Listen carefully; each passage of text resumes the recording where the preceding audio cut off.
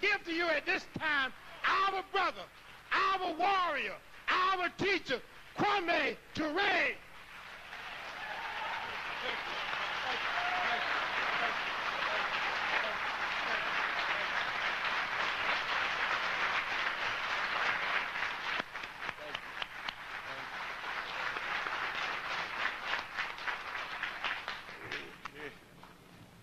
Well, we wish to thank you very, very much for such a very warm welcome. Our attempts to come here has only been delayed because of all the work we have to do and because of the tyranny of time. It's a tyrant time. Osajifo Kwame Nkrumah used to whistle all the time, so many beautiful things to do, so little time. But we are honored after a long struggle that we're able to come to the slave.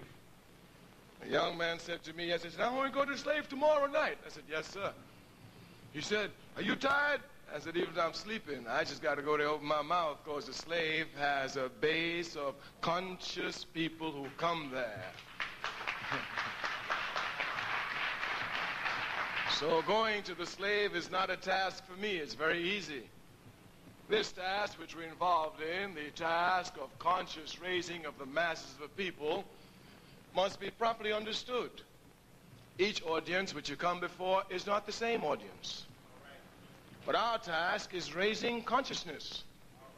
And in some audiences, the level of consciousness is much higher than it is in others. This is a fact.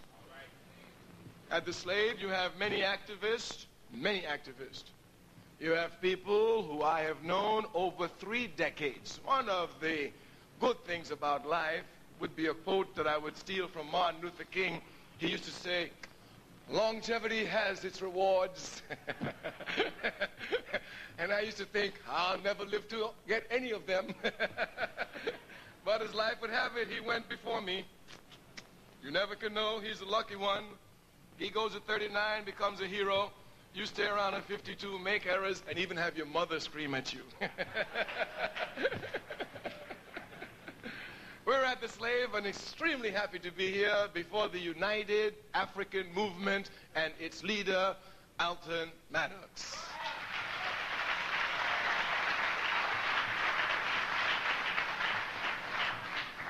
We have followed closely the work here in the All-African People's Revolutionary Party, of which I have the honor of being a Central Committee member.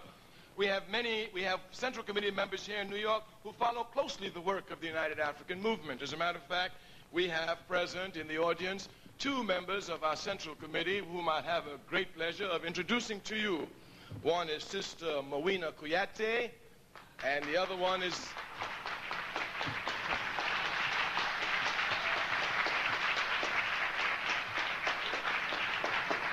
And the other one is Brother David Brothers, who is 75 years young.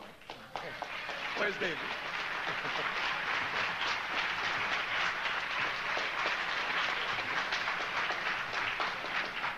So in New York, they follow very closely your work. We're in constant contact with them. We speak with them. Even though most of our work is public, do not think for 1 minute that we are not working. As a matter of fact, the press just ties you up. Our work is done quietly and effectively. One of the rewards of longevity I happened to see tonight when Sister Rose Sanders took the stage. I said, well, I remember that little young girl in Selma when she just got a tooth on struggle. I remember when she just got full of fire. I said, well, some keep the fire. For others it goes out. She's kept hers. It's getting brighter. And she represents the real true history of struggles in this country. The press would have you believe that most people who struggle, after they get tired, they sit down. But the slave is a testimony to the lie of this statement. Most of the people here have decades of constant struggle behind them as a history. Thus, we are never confused by the press. Never. The press represents the capitalist system. And the capitalist system does not lie some of the time. It lies all of the time. All of the time. When it tells the truth, it's a result of a double lie. It's fine. It's fine. It's fine. It's a fact. We are very proud to be the slave. Thus tonight, unlike our discussion in other areas, we would like to give you an update of what we've been doing. Now, I want to tell you in the very beginning, our early introduction to struggle was through the Student Nonviolent Coordinating Committee. Here, our task will go into little towns in the South, quietly infiltrate ourselves into the towns, find the strongest Africans there, willing to sacrifice their lives, build a base from them until one is able to take the town. Here, the press is really an enemy. So since my early days of work for my people, I could not use the press. And in my later days in struggle, I understand that one should never depend upon the press. This is extremely important. And as we give you an update on the work we've been doing, the work we've been trying to do to advance our people, we will show you the relationship of the press to our struggle. We say from the very beginning, unless you don't control it, don't ever think it's your friend. We say from the very beginning, since you don't control it, when you deal with it, you must know you're dealing with an enemy, and therefore you fight it as an enemy, and you make the enemy work for the masses of your people. We want to bring you some updates on the question of identity. You know, it's crucial for a people whose culture has been destroyed. If one doesn't know who one is, one really cannot know what one's interests are or where one is going. This fact can be properly understood if after you've entered the theater tonight, the slave, when the meeting is over, you forgot even where you live, you're in serious problems. You're in serious problems. Thus, always understanding where you come from, where you must go, and who you are crucial for all people, but especially for an oppressed people. Indeed, the first job of the oppressor is to wipe out the culture of the oppressed and have the oppressed believe that they have the same culture as the oppressor. His job is to have you think that you have the same history as the oppressor. Once he thinks that you have the same history, once you think you have the same culture, you will think that the enemies of your oppressor happens to be your enemies. Once you know your history, once you know your culture, you will know that the enemies of your enemy must be aided to bring down your enemy.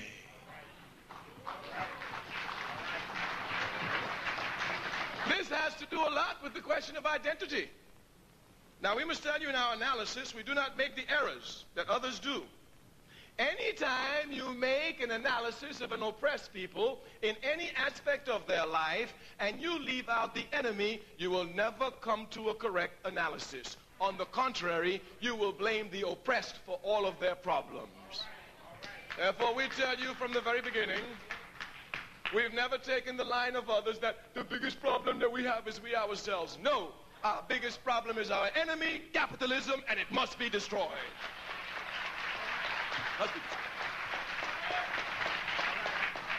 We say any analysis you make of an oppressed people must include the oppressor, otherwise you will come up with an incorrect analysis blaming the oppressed for their position of oppression. Even if one were to talk about the drugs in our community, if you just talk about drugs and not talk about the enemy, you make no analysis at all. Or you may sound serious saying about, well, you know, the trouble with our kids is that all they're doing is fighting for drugs and shooting each other for drugs, and I wish they would stop.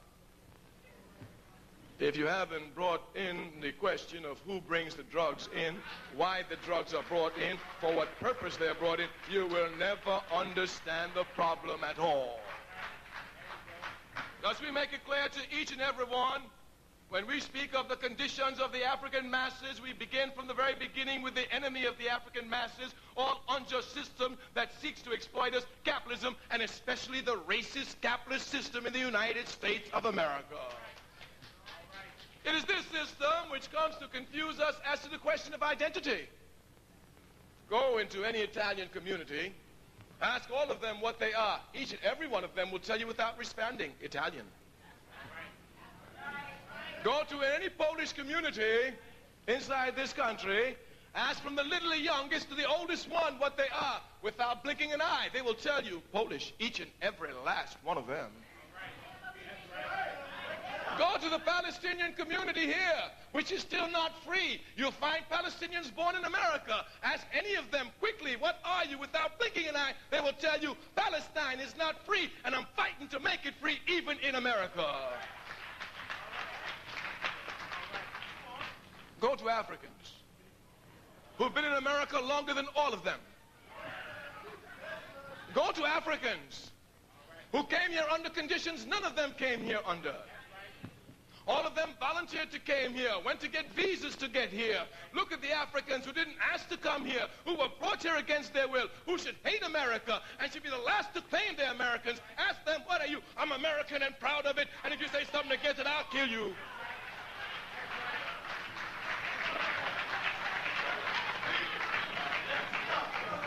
They say the job of the enemy is to make you identify totally with the enemy.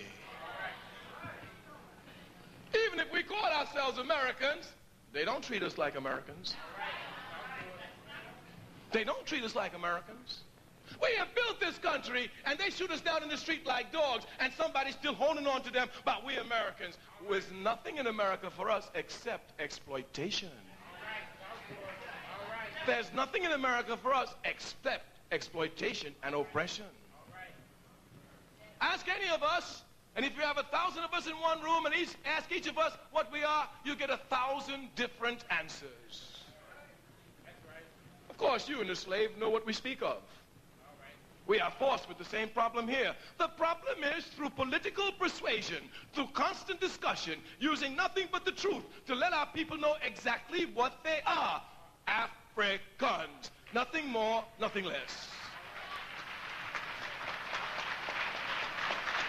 Nothing more, nothing less. Of course, as we pointed out over and over again, this question of not wanting to be an African is based squarely in ignorance. The enemy keeps us ignorant, not haphazardly, but by calculated plans. Go and pick up any textbook that you had as a child. Go now and pick up the textbooks that your children have. The only time Africa is mentioned is that she gave slaves to America, and that the slaves who came from Africa to America should be very happy because the price of slavery and the oppressions of America is better than the barbaric life which we lived in Africa. Thank you very much, America. These are facts. You will read in all your textbooks about all the great things the Germans did. The contribution of the French to world humanity. The contribution of the British to world humanity. The contribution of the Italians to world humanity. But Africa, no contributions at all. We say in the very beginning, the struggle here begins with a fight against ignorance. But this fight against ignorance must be properly understood.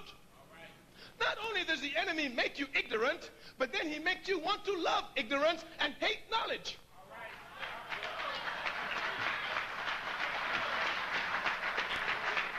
Hate knowledge. Take any unconscious African. Hey brother, hey sister, what's happening African? I ain't no African. Well, I know you don't know nothing. I know you ain't no African, but would you like to read something about Africa? What's that going to do for me? And they think that when they respond to this, that they're really thinking. Taught by the enemy to react to stimuli, and in the act of reacting, they seriously think they are thinking. The task we have before our hands is a serious and difficult task. But we are revolutionaries. We do not run from difficulty. We run to difficulty. We are African revolutionaries. We understand that man and woman only advances through confrontation with obstacles in their path. And the bigger the obstacles are, the more you knock them down, the more confidence you have that you can knock down any obstacle, especially when it's relationship to the struggle of the masses of your people.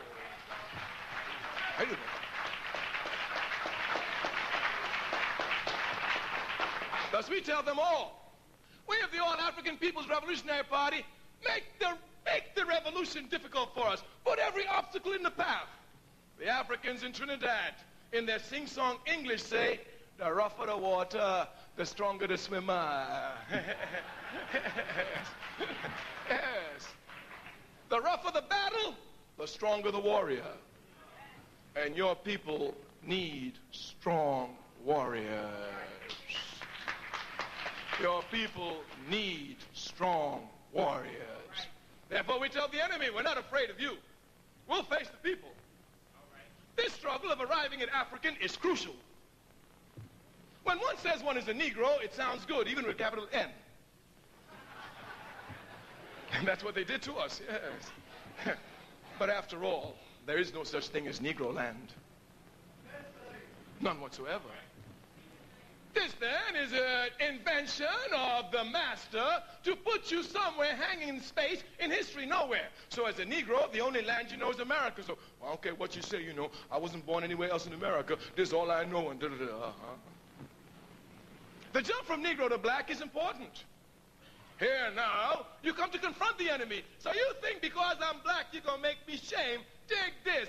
Nappy hair and all, I'm coming, and I know I'm beautiful. Dig that. Yeah.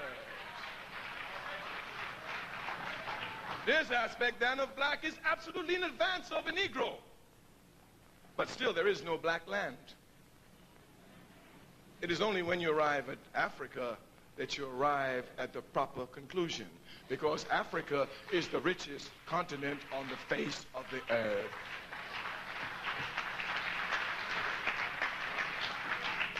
Africa's wealth is not to be found in her uranium, her gold, and her diamonds. Africa's wealth is to be found in the great contributions which we made to humanity in the area of morality, ethics, and humanist values.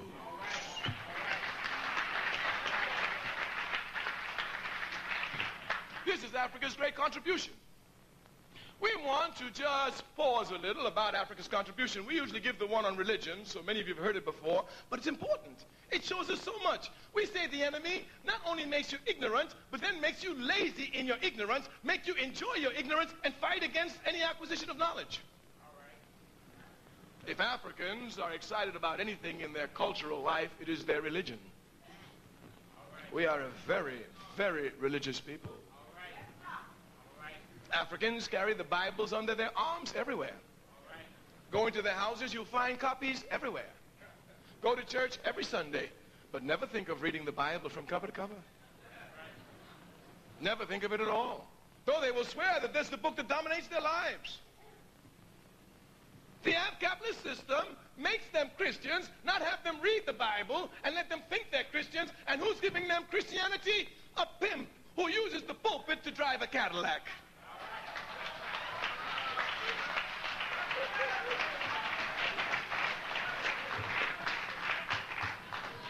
And Jesus Christ wore sandals.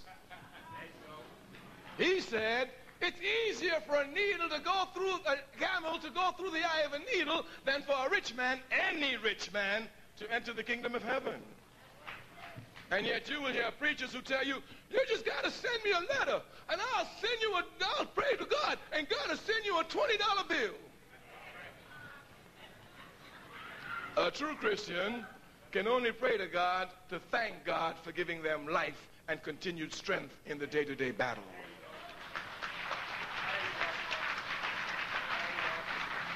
We do not leave it here on this level. We say the enemy comes to confuse us.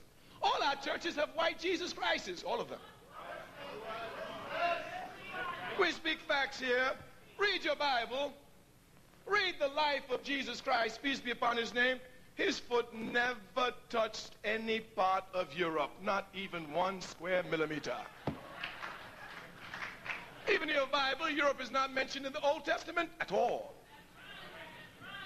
It's only in the New Testament, and here it's found near the end by Revelations. We say that Jesus Christ could not be white, but somebody painted him white. As a matter of fact, if you properly know the history of Jesus Christ, peace be upon his name, you can say that Jesus Christ can be just about any color, but the one color he definitely could not be is, oh, you know it.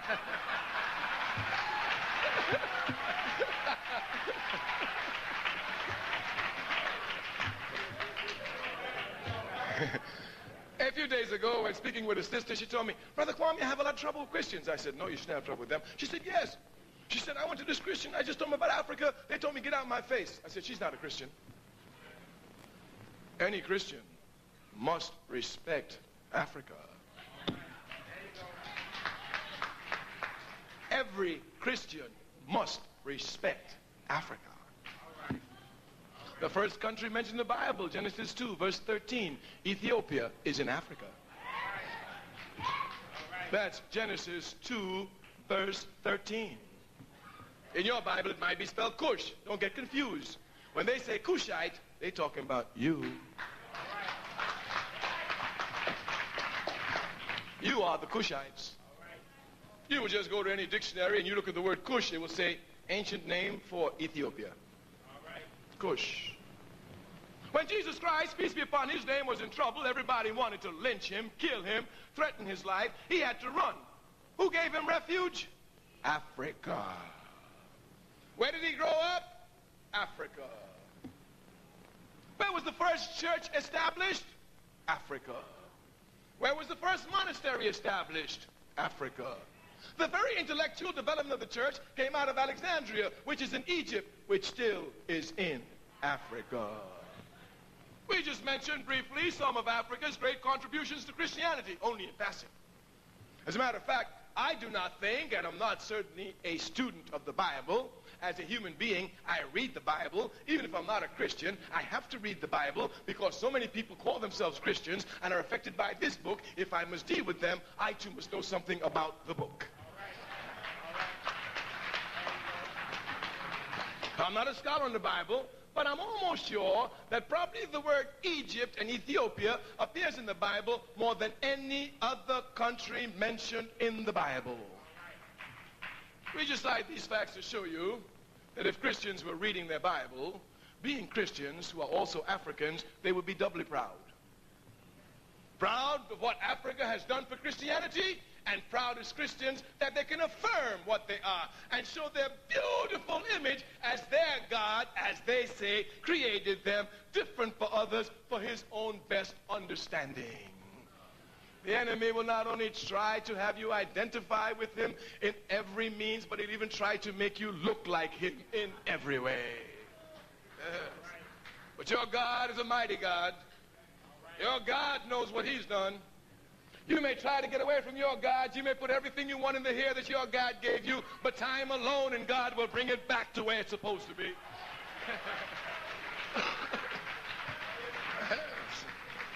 You do not think that we're not consistent. If you wore your hair in a natural in the 60s and then you come back and change in the 90s, don't think everybody else has changed. The reasons for which you wore it in the 60s are even more valid in the 90s. The struggle is an eternal struggle. The capitalist system will confuse you. Miriam Makeba was fond of saying that our people are just the now people. They want everything now. If you tell them something for later, I ain't got no time for later. I want it now. Capitalism makes you think that everything must come now. But the struggle in which you're involved in is a struggle in which you will not reap that which you've sown. You have already reaped that which has been sown by past generations. You must sow for future generations to reap.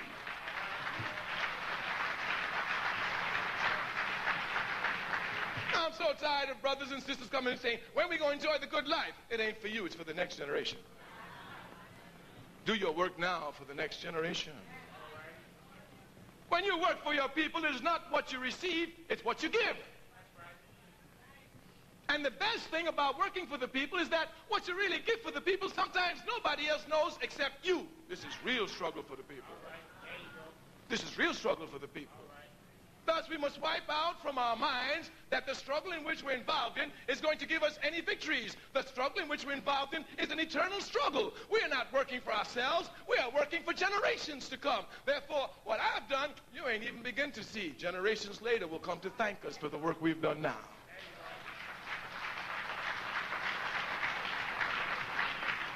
This aspect of understanding eternal struggle and understanding identity is tied together.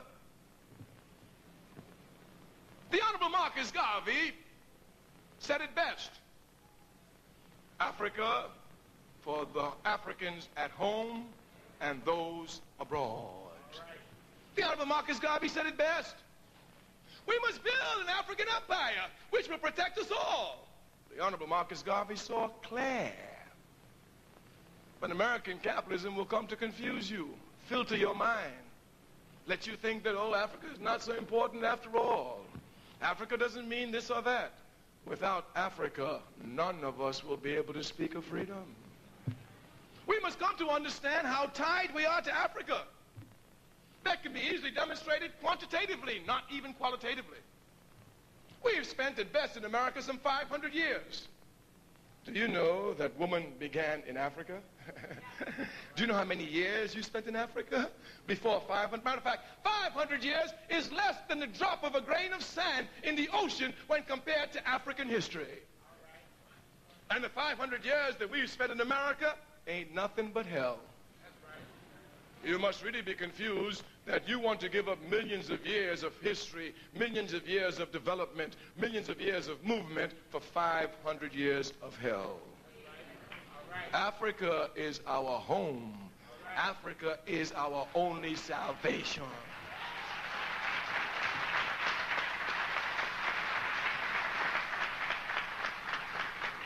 Thus, since we are among conscious fighters, we just want to inspire you.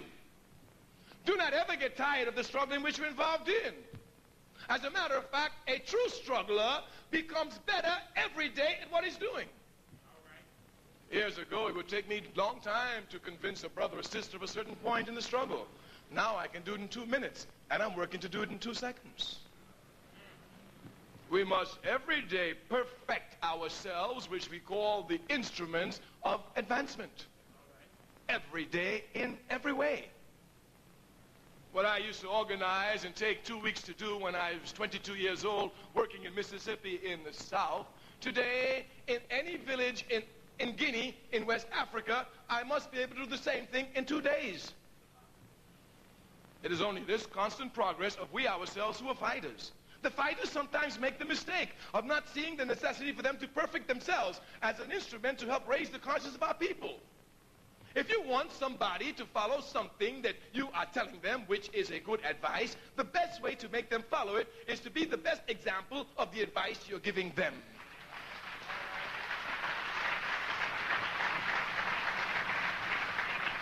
In no way should this mean that if a liar is telling you the truth, that you should not accept the truth. No. The truth out of anybody's mouth is still the truth. And wherever you hear the truth, you must accept it. You must use it. The Chinese say, be not warned by the speaker, but the words that she speaketh. The Africans say, listen even to the enemy. He too can tell you the truth. This problem of going to African is very serious. It's a struggle, and the enemy knows it. And we want to show you how the enemy comes to work in every aspect of our lives. We must understand that power does not begin on the level of implementation. Some people take the mechanical definition of power as the ability to do and think that this is power. Power begins on the level of conception, not on the level of implementation. Examples abound everywhere. If you are a math student and you enter a math class and you conceive, having proper conception, that Africa gave math to the world, therefore I'm an African, I can dominate this mathematics. I bet you if you go into a class with this conception, you'll dominate mathematics. But if you come with the conception given to you by the enemy, you know, math is hard for us Africans. You know, all we can do is play basketball and music. And you know this math just ain't no good for me. The math will whoop you. The math will whoop you. Power begins on the level of conception, not on the level of implementation. That's why it is necessary for us to think for ourselves as the people, not to think like the enemy wants us to think or even trains us to think. Conception.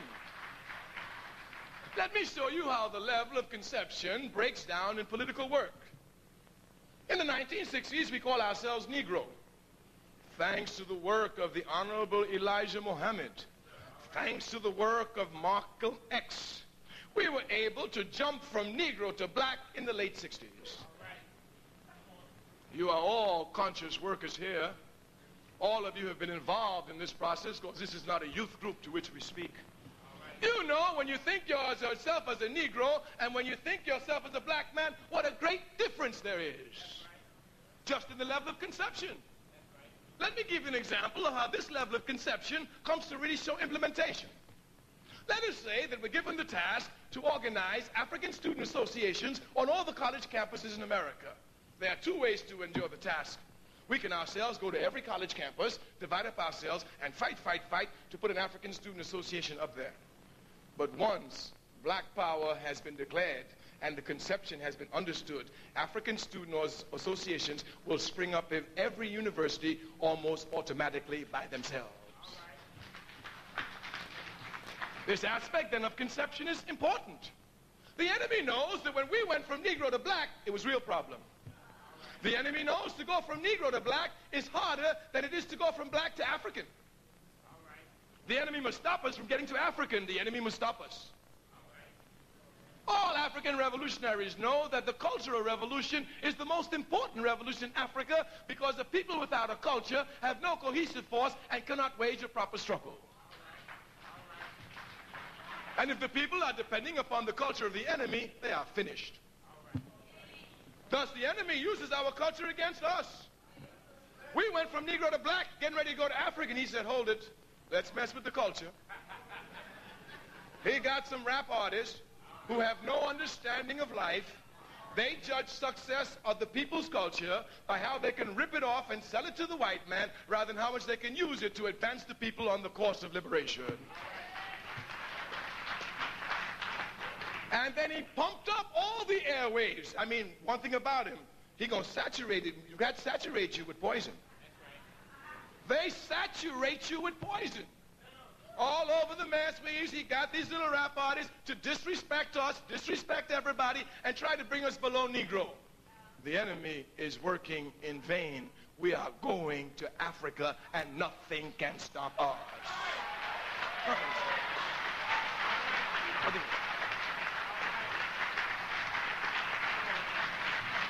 Thus, we must understand properly the process here. These rap artists are only straw men. The fight is not with them. The fight is with capitalism. The fight is with the enemy that uses our culture against us. They're only collaborators in the system. Their role must be properly explained to them. But if you think you wipe out a rap artist, you've stopped the problem, you've made a mistake. You wipe out one, they'll bring 10 more, saying worse stuff than the 10 before you just wiped out. We must be careful here. We must come to understand precisely our culture.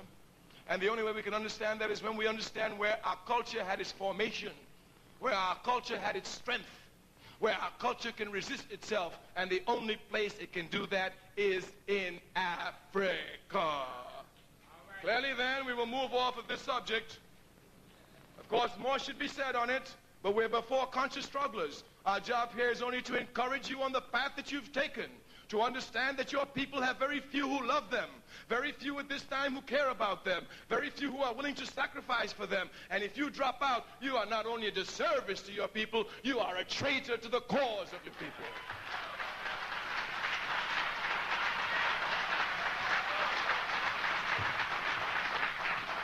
This aspect of being a traitor must be properly understood. Properly understood. In any country, a capitalist country or a socialist country, if the country is at war and you're a soldier and you go AWOL, you can be shot. In any country. If your people are at war and you say they are at war and nobody drafts you, you come to volunteer for the people. And you say you come to volunteer because the people in bad conditions, I've got to do something, and I'll be around here for a while. You're going to hear about me. I'm going to do this, I'm going to do that. And then the conditions of the people get worse, and you drop out. We have every right to shoot you.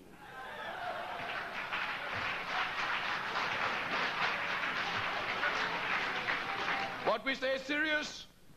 The enemy uses this against us.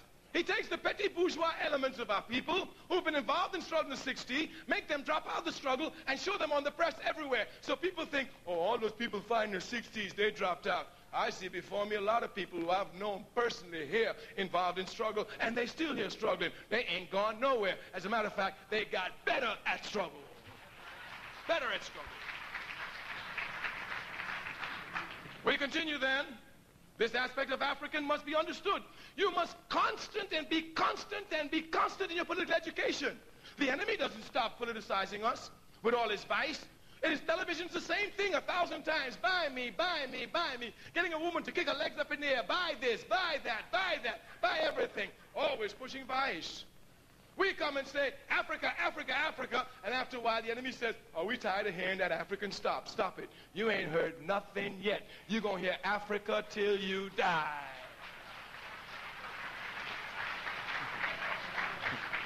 We do not surrender before any force that's opposed to our people. And we will not stop doing our responsibility. Our responsibility is to educate our people. Our responsibility is to make the people who have been made ignorant by oppression come to first love knowledge, to want to seek knowledge, so that they can understand it is only through knowledge that they can come to better the conditions of the masses of their people.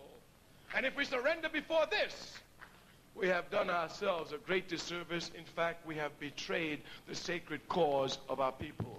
As for us, once we've taken a step on the road, we will continue on that road until a bullet finds us, and if none finds us, death will only find us working for our people.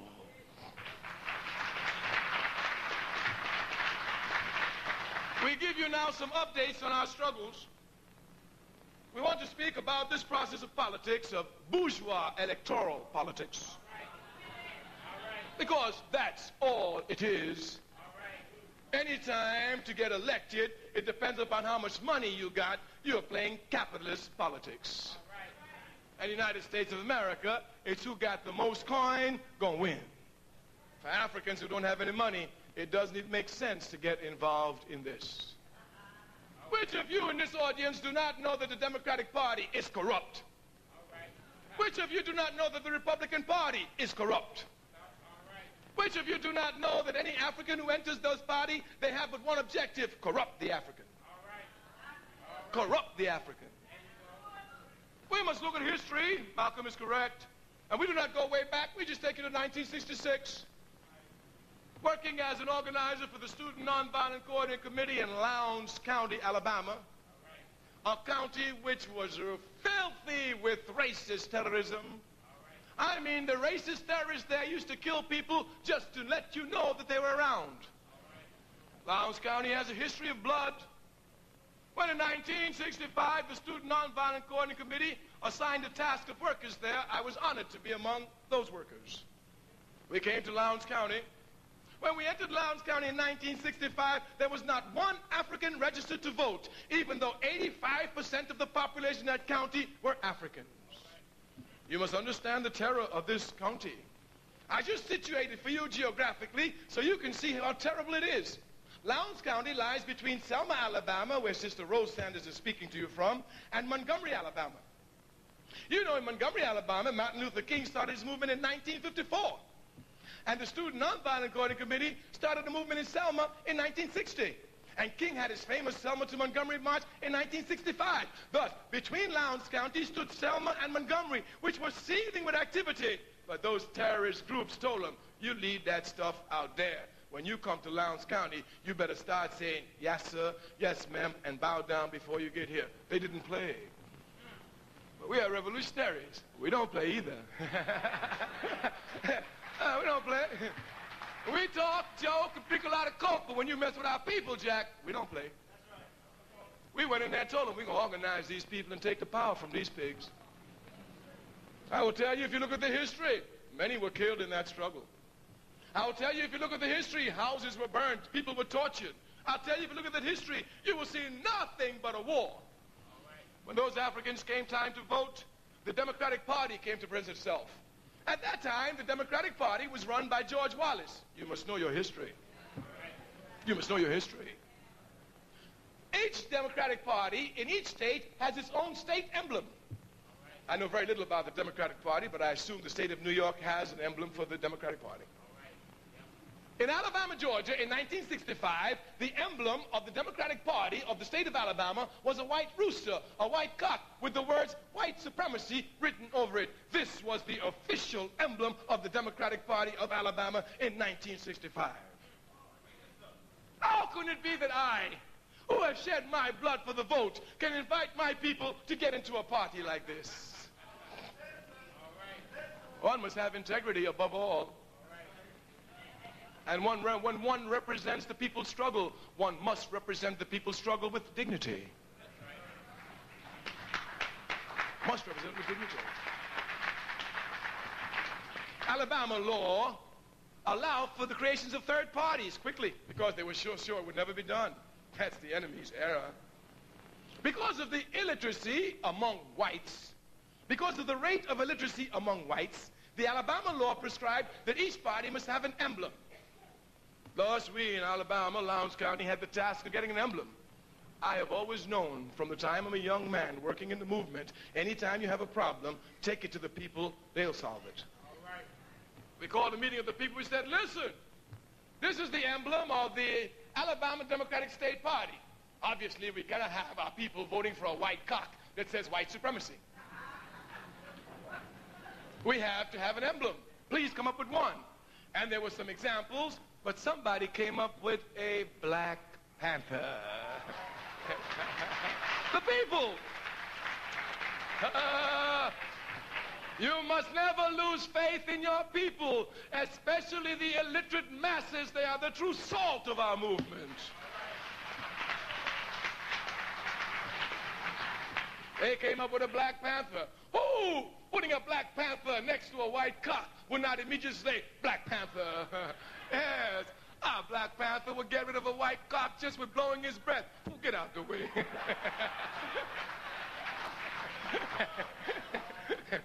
This is the beginning of the Black Panther Party.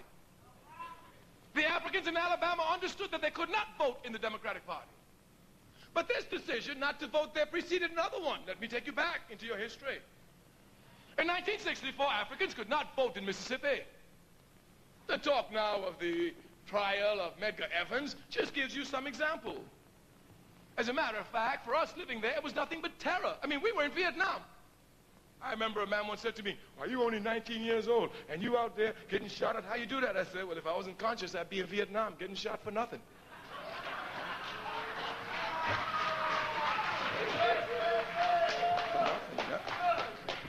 Take a bullet for my people any day. Take a bullet for nothing, never. Never. Yes. People were here. They had to go to a party. We developed in the 1964 campaign, Africans couldn't vote. Listen to the strategy of the Student Nonviolent Coordinating Committee. We decided, of course, I voted against the proposal. I lost. But me, I'm disciplined. I am disciplined. Once I adhere to the principles of an organization, if a vote goes down and I lose, but I agree with the principles, I stay in the organization. As a matter of fact, if I don't agree with the principles, I would never be in the organization in the first place. Consequently, in all the organizations I've been in many cases I've been in minority, lost positions. Later those positions proved to be the correct. Sometimes they proved to be incorrect. But I'm a disciplined member in any organization, always willing to have the minority submit to the will of majority once the principles of the organization is kept intact. Thus I lost this one, and many of us who were nationalists, we lost it. But we're honest fighters. The program of SNCC was simple. We are going to create a mock Democratic Party. Their name, Mississippi Freedom Democratic Party. Of course, we were opposed to the word democratic, but we lost again. They voted for the Mississippi Freedom Democratic Party. I say that I'm a disciplined organizer, and I'm a disciplined member of an organization. When I vote in a vote and I lose, I do not suck teeth. I come to those who win. Give me your program. I'm going to work best on it to show you where you're incorrect. Consequently, I now come to take on the program of the majority and work hard in their program, not trying to sabotage it at all, because I'm convinced it's incorrect. As we work harder, they will see their incorrectness, or I might see my incorrectness. But one thing is clear, it is only by working on the program of the majority in the organization, even if you disagree with it, that truth will be found out. We were against it, but we worked very hard. I had the honor of serving as director of the Congressional District for the Delta of Mississippi, where most of the violence was to be found. This was an honor for me. Our Congressional District had none other than Miss Fannie Lou Hamer as our Congressional District Director.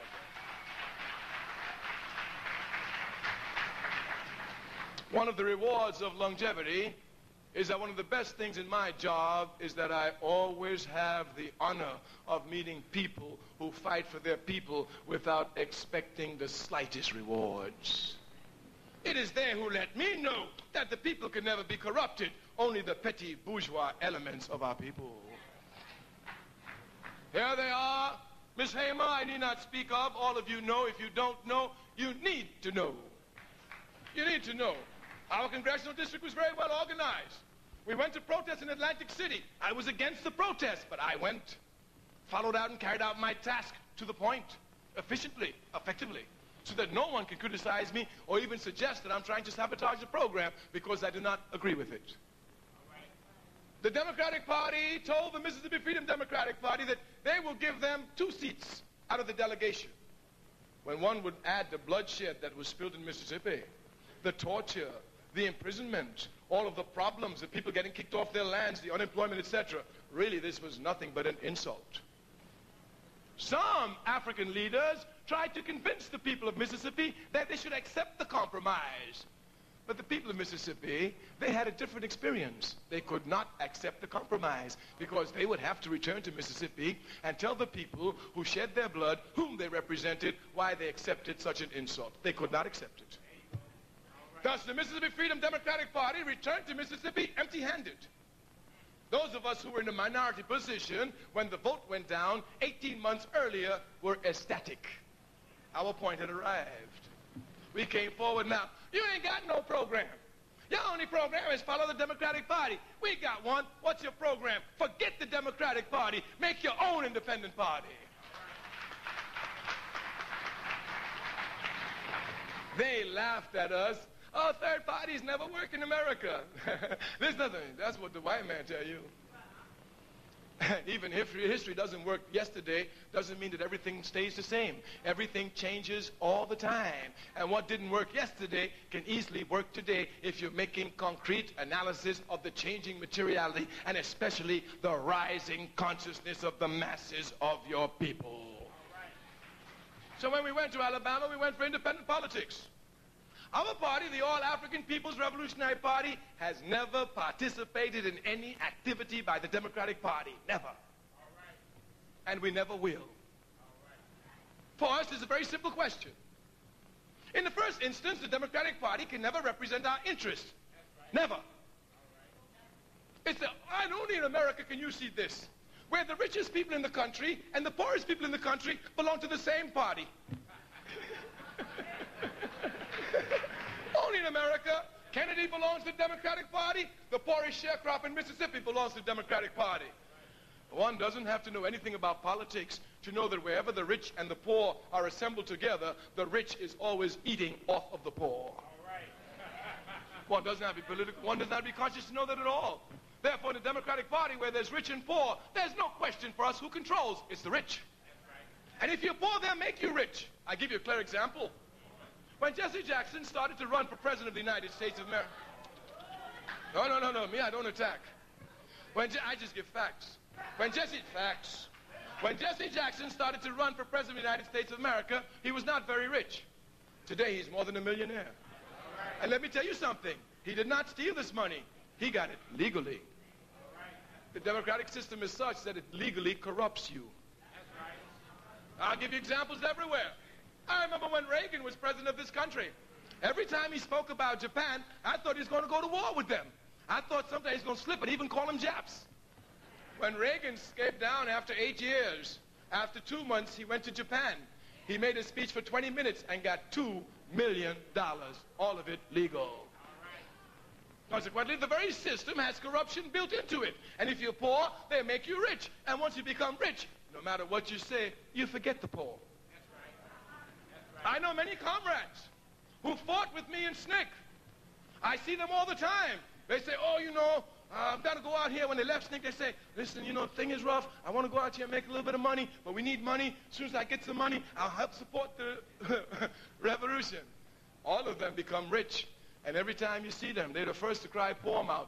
I ain't got no money. Life is so hard. I can't do nothing. So I don't even ask them for money. They're not going to give it. Once you become rich, you forget the poor. Because the reason you want to get rich is to get away from the poor. That's the only reason you want to get rich. And they will tell you now from the Bible, blessed are the poor, for you must believe what you say. I know it's true. The other day when having a discussion with my mother in Africa, where she was taking me for some time, she said, how much money you have in your pocket? I was going to travel. I don't have very much. She said, what you going to do? I said, I can travel around the world with $10 and I will eat into every country I go. I will do it.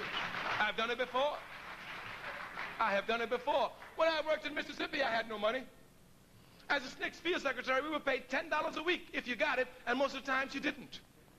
Who fed me? The people for whom I work. I know the people. You work for them. They will protect you with their lives. I know the people. I know the people. Our party started a campaign in 1972. What was the campaign? Smash the Democratic, Republican, and all capitalist parties. We invited many people to join us. No one joined us. They're all crazy. You know, the Democratic Party is just getting us into positions. We're just getting here, we're just getting there. We understood from the very jump that those positions which they made were to fool the people. But we know you can't fool the people. You can only fool the petty bourgeois elements. It is they who ran to be mayors. The capitalist system thought they had us. With African mayors in the cities, we got them. But Los Angeles showed them, you put anybody there, you won't fool the people. They wrecked Los Angeles even with an African mayor named Tom Bradley who came up through the ranks of the police. That's right. All right. You can't fool the people, only the petty bourgeois elements. Since you cannot fool the people, it behooves us to depend upon no one except the people to advance us. And it's only the people that advances us. We say it all the time. Every individual advancement made by every African in this country is a result of the blood of the masses of the people. Everyone. We repeat the statement all the time. It's true. There's nothing that we have achieved in this country without shedding blood. Absolutely nothing. To sit in a filthy 5 and 10 cent store in Selma, Alabama, you got to shed your blood. To ride on a bus where you want to ride, even though you pay the same money as everybody else in Montgomery, Alabama, you got to shed your blood. To live in a neighborhood where you want to live in New York City, even if you've got the same amount of money, you got to shed your blood. To get the vote just like any foreigner gets when they get here, you've got to shed your blood. To get your children into city college, into schools where you pay taxes, you've got to shed your blood. No African sitting here, no non-African sitting here can show me one advancement that an individual African made that was not the result of the blood of the masses of the people. One.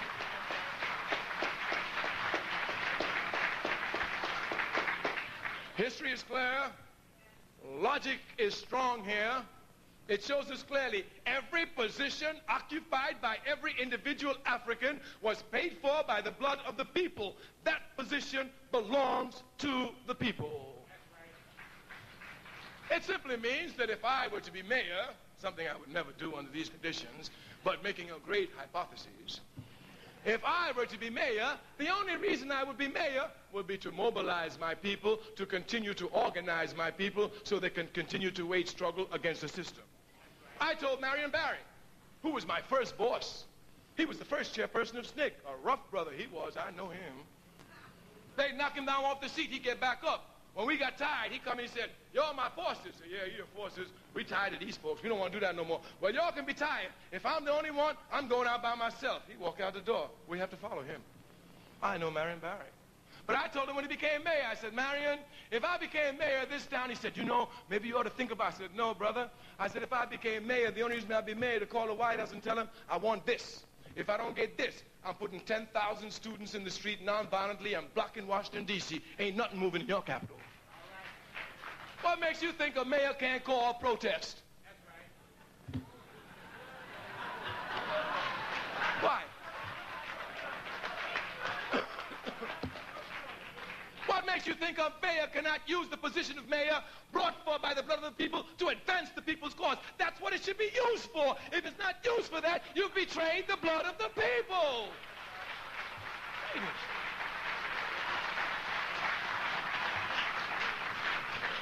Our party is faithful to our line against bourgeois parties and smashing them all. We are happy to see that some Africans, after being insulted by the Democratic Party, now come to understand the truth of that which we speak. We Africans must have our own independent political party.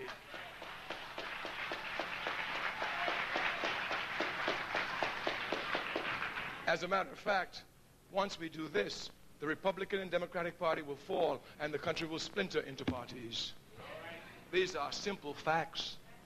You can look at it yourself, just quantitatively speaking. Many people think that John F. Kennedy became president with a great majority. You must look at history. Don't listen to this capitalist press. Kennedy won by a very slim margin. You know who gave him that margin? Us. The history is there. Martin Luther King was in jail when the vote was going on between Kennedy and Nixon. No African was concerned with that. Everyone was concerned about Martin Luther King. We're not thinking about voting. We're thinking about King. Everybody loved King because King is an honest man. Even if you disagree with his tactic, even if you disagree with his strategy, you must respect the man whose actions conforms to his words. And whether you like him or not, he said nonviolence. He was in the front lines, Jack. He said nonviolence. He was the first to go to jail. He said nonviolence. He was the first to be whooped. Therefore, you have to respect this man even if you don't like him. I know many said, well, I ain't going for that nonviolent stuff. I ain't into that. What you doing? Nothing. Shut up. Shut up. That's right. You don't criticize somebody who's doing something when you're doing nothing.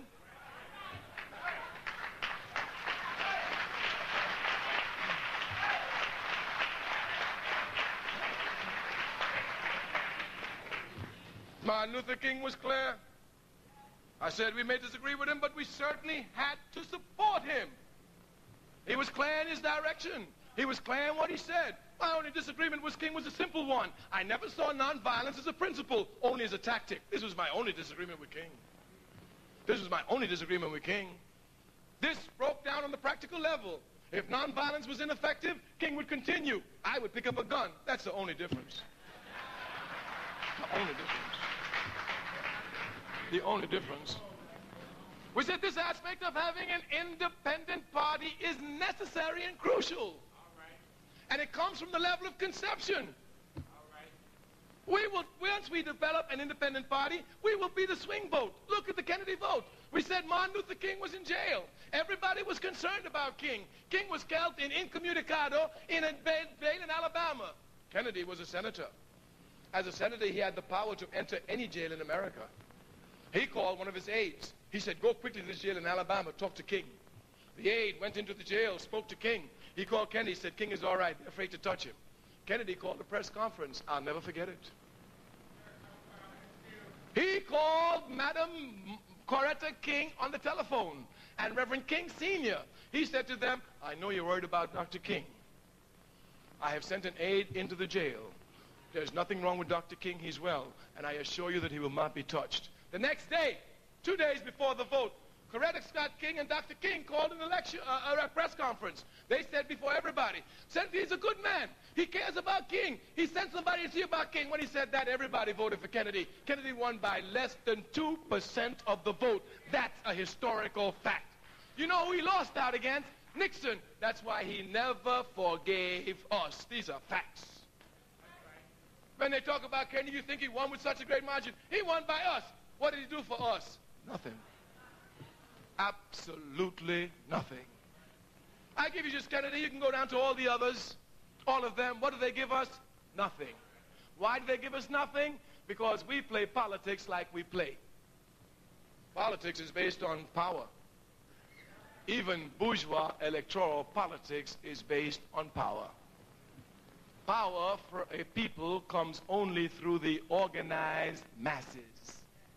As we are not organized, we have no power at all. And the Democratic Party knows this. It is only in an independent party that we'll be able to collect our own power, feel our own power, and from a position of strength, deal with the others. It's just a simple question. Look, Jack, we have 40% of the vote. We want 40% of the power. We want this, we want this, we want this, we want this, we want this. Everybody does it. When the Polish go to give their vote to the Democratic Party, they already got what they bargained for. We're the only ones who have faith. Faith in an enemy who has never given us any reason to have faith in him. Just blinded faith. Oh, you know they're going to do what they say. And what do we come up with? Nothing. All right, we will not belabor the point. Just let you know that if you really want to feel the strength of the power of your people, you must build an independent political party. Our party is clear on this. We bring you a slight update on our Smash the FBI and the CIA program. This program we instituted in 1972. It is 1994, and we're still at it, and no organization wants to join it. But we have a responsibility to our people. We know the FBI and the CIA are the pigs that bring confusion inside our community. But we know them. Our people know them. I work with all sorts of organizations, all sorts of statistics and research from our party against the FBI and CIA. Let me give you an example. When the Soviet Union was betrayed by this scum, Gorbachev, and that's all he is, and that's all it was, betrayal, Bush made the great announcement. The evil empire has fallen. We have a lot of CIA agents who've been there. Now we're going to take them and put them in the ghettos. He said it. We have the article. And even said most of them will be sent to the ghetto in Los Angeles. If you look at Los Angeles, these pigs created some havoc there, pumping drugs and guns into the hands and developing gangs like the Crips and the Bloods. But when the rebellion came, it was the same Crips and the same Bloods who received guns from the police to shoot their people who shot the police.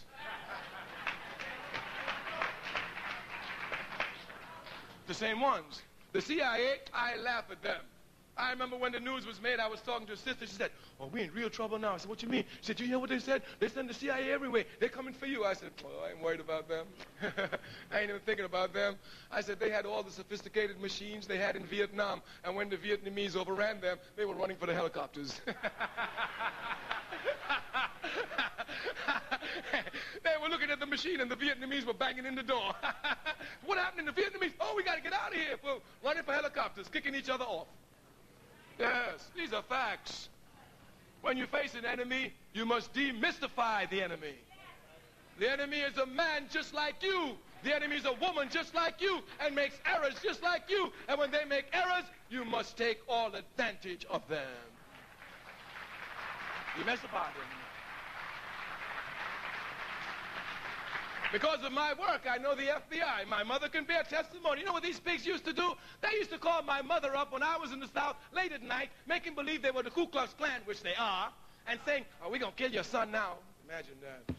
These pigs, I've dealt with them since I've been a kid. Now I'm a man. That's right.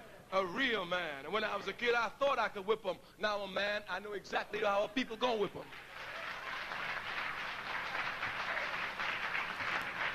The FBI and the CIA must be smashed if you want revolution. In any state, it is the police force that keeps the status quo in check. Undermining the police force of any state makes the alternative easier for revolution. Thus, attacking the FBI and the CIA is a proper revolutionary strategy. And even though we started by ourselves, since then, we want to tell you great advances have been made, even though we've been alone. Today, the people have more disrespect for the FBI and the CIA than ever before. Always. And it will become worse and worse because of a simple truth. When they were up there like kings, they did whatever they wanted to do. Nobody looked at them, so they didn't cover their dirt. They don't even know how to cover their dirt. And now the people looking at them, looking at the back and looking at them now, they're going to fumble and bumble and just trip up over themselves. Because they've never had anyone looking at them. They were above everybody else, but now today the people are looking at them, looking at their tricks. They can't hardly move, and we're going to tie them up some more until we tie them up completely and make them a force of neutrality in the struggle to overthrow capitalism.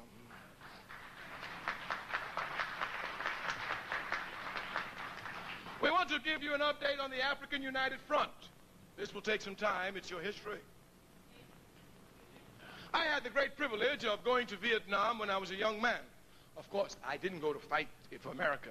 I didn't go to South Vietnam. I went to North Vietnam. And one of the greatest honors I have to this day is that I had lunch with the great Ho Chi Minh when America was bombing Hanoi.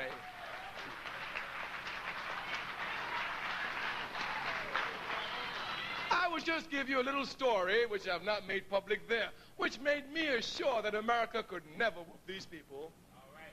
The Vietnamese, I want to tell you, are some beautiful people. All right. You must understand, any people who can organize themselves with such determination to go up against America, confident that they can destroy it, have to be some beautiful people.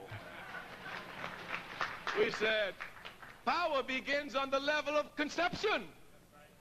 The Vietnamese conceived that they can defeat America, and they defeated America.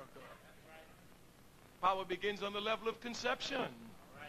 When I was there, I asked the Vietnamese to give me work on United Front. Of course, before I went there, I had read just about everything I could read on the Vietnamese Revolution. And one of the things that caught my attention and attracted my attention was the Vietnamese were able to form a united front of all sector and all factions to form a united front against the Japanese, against the French, and against the Americans. I recognize that this is what was lacking in our people. In my early days in STIC in Mississippi, STIC was able to force an organization called COFO, Confederation of Federated Organizations. We had in its SNCC the NAACP, the Urban League, CORE, and SCLC. Where in Mississippi, NAACP did not do very much work. They had some very strong organizers, such as Brother Edgar Mevers, but they themselves didn't have a lot of people there. Neither did the Urban League. SCLC did not have too many people. The ground was occupied mainly by SNCC and some core field secretaries in the southern part of the state. But we decided this COFO, Council of Federated Organization, was necessary to present a united front against the forces of racism in Mississippi. Thus, this aspect of a united front has plagued me from my youth. It's a necessity. The Vietnamese, I said, are very beautiful people. They brought out all the documents I wanted. We were sitting upstairs in a little room. A comrade there who spoke English had the report. He was reading. And comrade, after we collected the students, now we were moving to the intelligentsia. And just as he said that, the siren went off. You know. So he looked at me and said, comrade, the Americans are coming to bomb. We must go to the shelter. Let's go. You know, the Vietnamese are very small people in stature. I look like a gigantic African going with them to the shelter. And they have these very small shelters. You know, they just walk in on, I have to crawl in on my stomach. But the comrade comes. I pay no attention to them. I go in the shelter. It's a small shelter. We sit down. He looks, he said, comrade, are you okay? I said, I'm fine. You know, I'm cool. Let's get it on. So he said, everybody's fine? We said, fine. I didn't even know he had the paper with him. He pulled the paper out. He said, and comrade, the problem with the intelligences was such. He's reading the program. The planes are coming. You hear them. They bomb. So they drop a bomb maybe about a block from where we are. The dust from the shelter falls on the paper. And comrade, after that...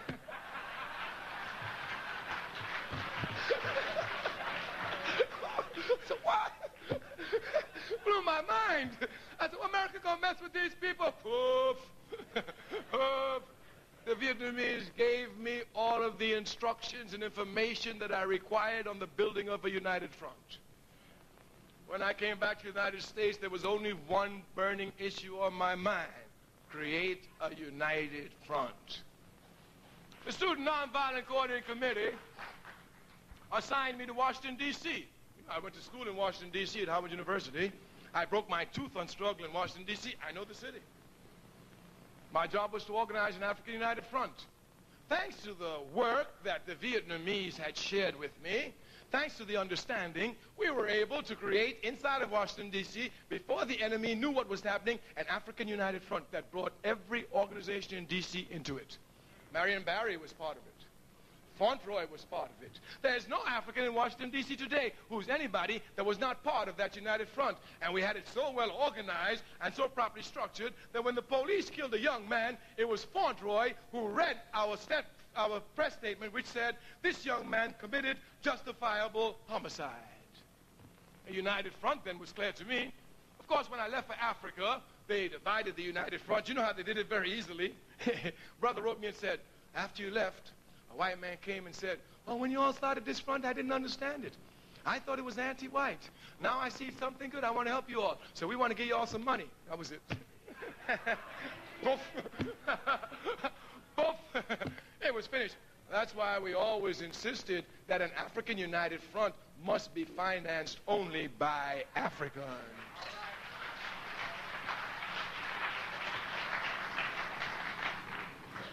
In 1969, The All-African People's Revolutionary Party gave me the task of organizing an African United Front in the United States of America with the leadership here since 1969, without stop to 1994. This has been a task which I have taken seriously. And every time, as Africa is our weakness, that we have come close to having a united front, outside forces always step in to create divisions, and these outside forces are always Zionist forces. Always. Always. Your chairperson is here. Ask him. As late as November of this year, on behalf of my party, the All-African People's Revolutionary Party, carrying out my task for United Front, I sent letters to Dr. Ben Chavis. I sent letters to Jesse Jackson. The same letter I sent to Jesse Jackson, I sent to Minister Louis Farrakhan. I also sent letters to Johnny Jacobs of the Urban League, and I sent letters to Kwesi of the caucus. Your chairperson has copies of all of these letters, because when we met with him in February last year, he will tell you we discussed only one issue. Brother, we want a united front. Brother, we don't care what we got to do, we want this united front. Your chairperson, on your behalf, promised us that he would have it to us soon. We thanked him. But we've had experience with this. At least he was happy to report today that, brother, I know it took some time, but last Wednesday we got going. This race is not a race for the swift. It is for he who endureth to the end.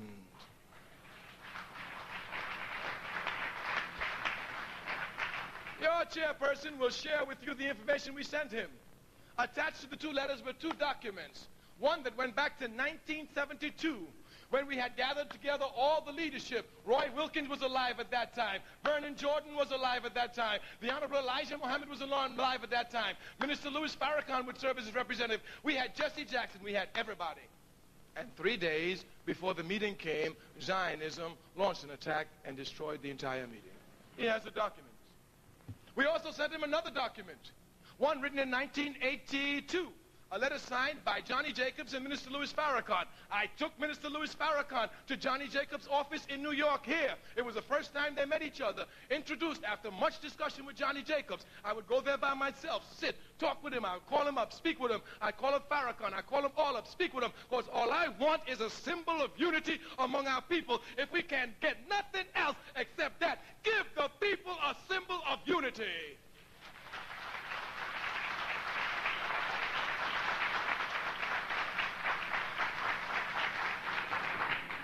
I went to Africa. I want to tell you, I was overjoyed. Do you know that I had in my hand a letter calling for a united front signed by Johnny Jacobs and Minister Louis Farrakhan? Your chairperson has the facts in his hand. He has the documents. I was ecstatic. Before I could even touch down in Africa, Jesse Jackson announced that he was going to run for President of the United States. Of course, this news did not make us happy, but we saw a good point. This would be better. Now we can use all the forces to get the united front. Of course, we know the enemy never sleeps.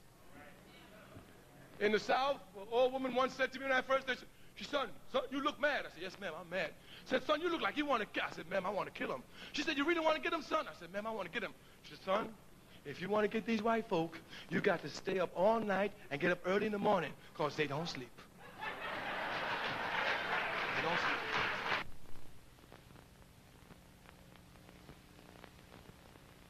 Many, and I will spend many more. Many more. Jesse Jackson announced this. I wrote to Minister Farrakhan quickly. He came to suggest certain ideas. Minister Farrakhan I've known for over 3 decades. I know the minister well. I know his thinking. I know his movements. That's my job. The minister had already made up his mind. But you know, Minister Farrakhan is a very polite man when he comes to deal with you in his diplomatic efforts. Ah, Brother Kwame. Yes, beloved minister. So, oh, I have a little problem, and you know, I think that you are the most politically astute person among... You know he plays the violin. You know he plays the violin. Oh, he just built me up there. I said, where are you coming from? He said, Brother Jesse Jackson has a serious problem. I said, yes, because I tell you the truth. When Jesse announced that he was going to run, I just said, they're going to pop him. I said, well, if that's what he want to go for, that's him. Everybody decide what they want to go for. So I just figured they would get rid of him. It was only later, upon more profound analysis, that I see I made a mistake. I came to see quickly, oh no, the FBI and the CIA have to protect Jesse. Because if Jesse Jackson gets wasted for this vote thing, which King was pushing us to, no African going to vote in this country, it's over. I understood instinctively, quickly, I made a mistake. They're not going to kill him. Minister Farrakhan came to see me. He said, Jesse Jackson's a lot of problems. I said, yeah, it looked like he in it. He said, you know, somebody might kill him. I said, they certainly will. He said, well, you don't seem to be in no problem about it. I said, well, that's his choice, you know. They might kill you. They might kill me.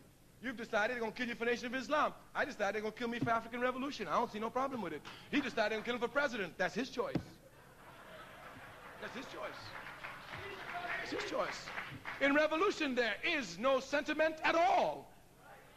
Anyway in life, you make sentiment, you make mistakes. I'm divorced twice, all of them because I made mistakes around sentiments. So you can't do that. You have to be clear. Clear. Well, listen, I can't make mistakes out there on sentiments. Maybe in the house I can do, but out there.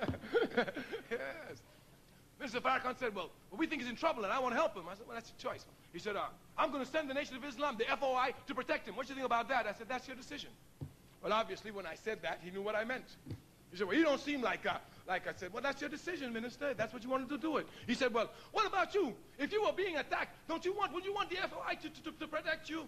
I reminded the minister, Minister Louis Farrakhan, when I was nominated chairperson of the Student Nonviolent Coordinating Committee, the first public meeting I had with any leader was with the Honorable Elijah Muhammad. I was 26 years old. I can never forget that meeting. Throughout that entire meeting, I was just a young man. First of all, everybody's mind was blown. Because the first person we met with the Honorable Elijah Muhammad. We went there for two reasons. Strengthen nationalism, strengthen the position against the war in Vietnam. Because the Nation of Islam had taken those positions long before others. The Honorable Elijah Muhammad went to jail in World War II. Went to jail. Others went to jail too. Byron Rustin went to jail as a pacifist. But when the Honorable Elijah Muhammad came, he told him, I ain't fighting the devil's army. That's all he said. He ain't said nothing else. I ain't fighting in the devil's army. So I know that if the Honorable Elijah Muhammad went to jail for not fighting in the devil's army, none of his followers was going to fight in the devil's army. I knew that. So that was our only position.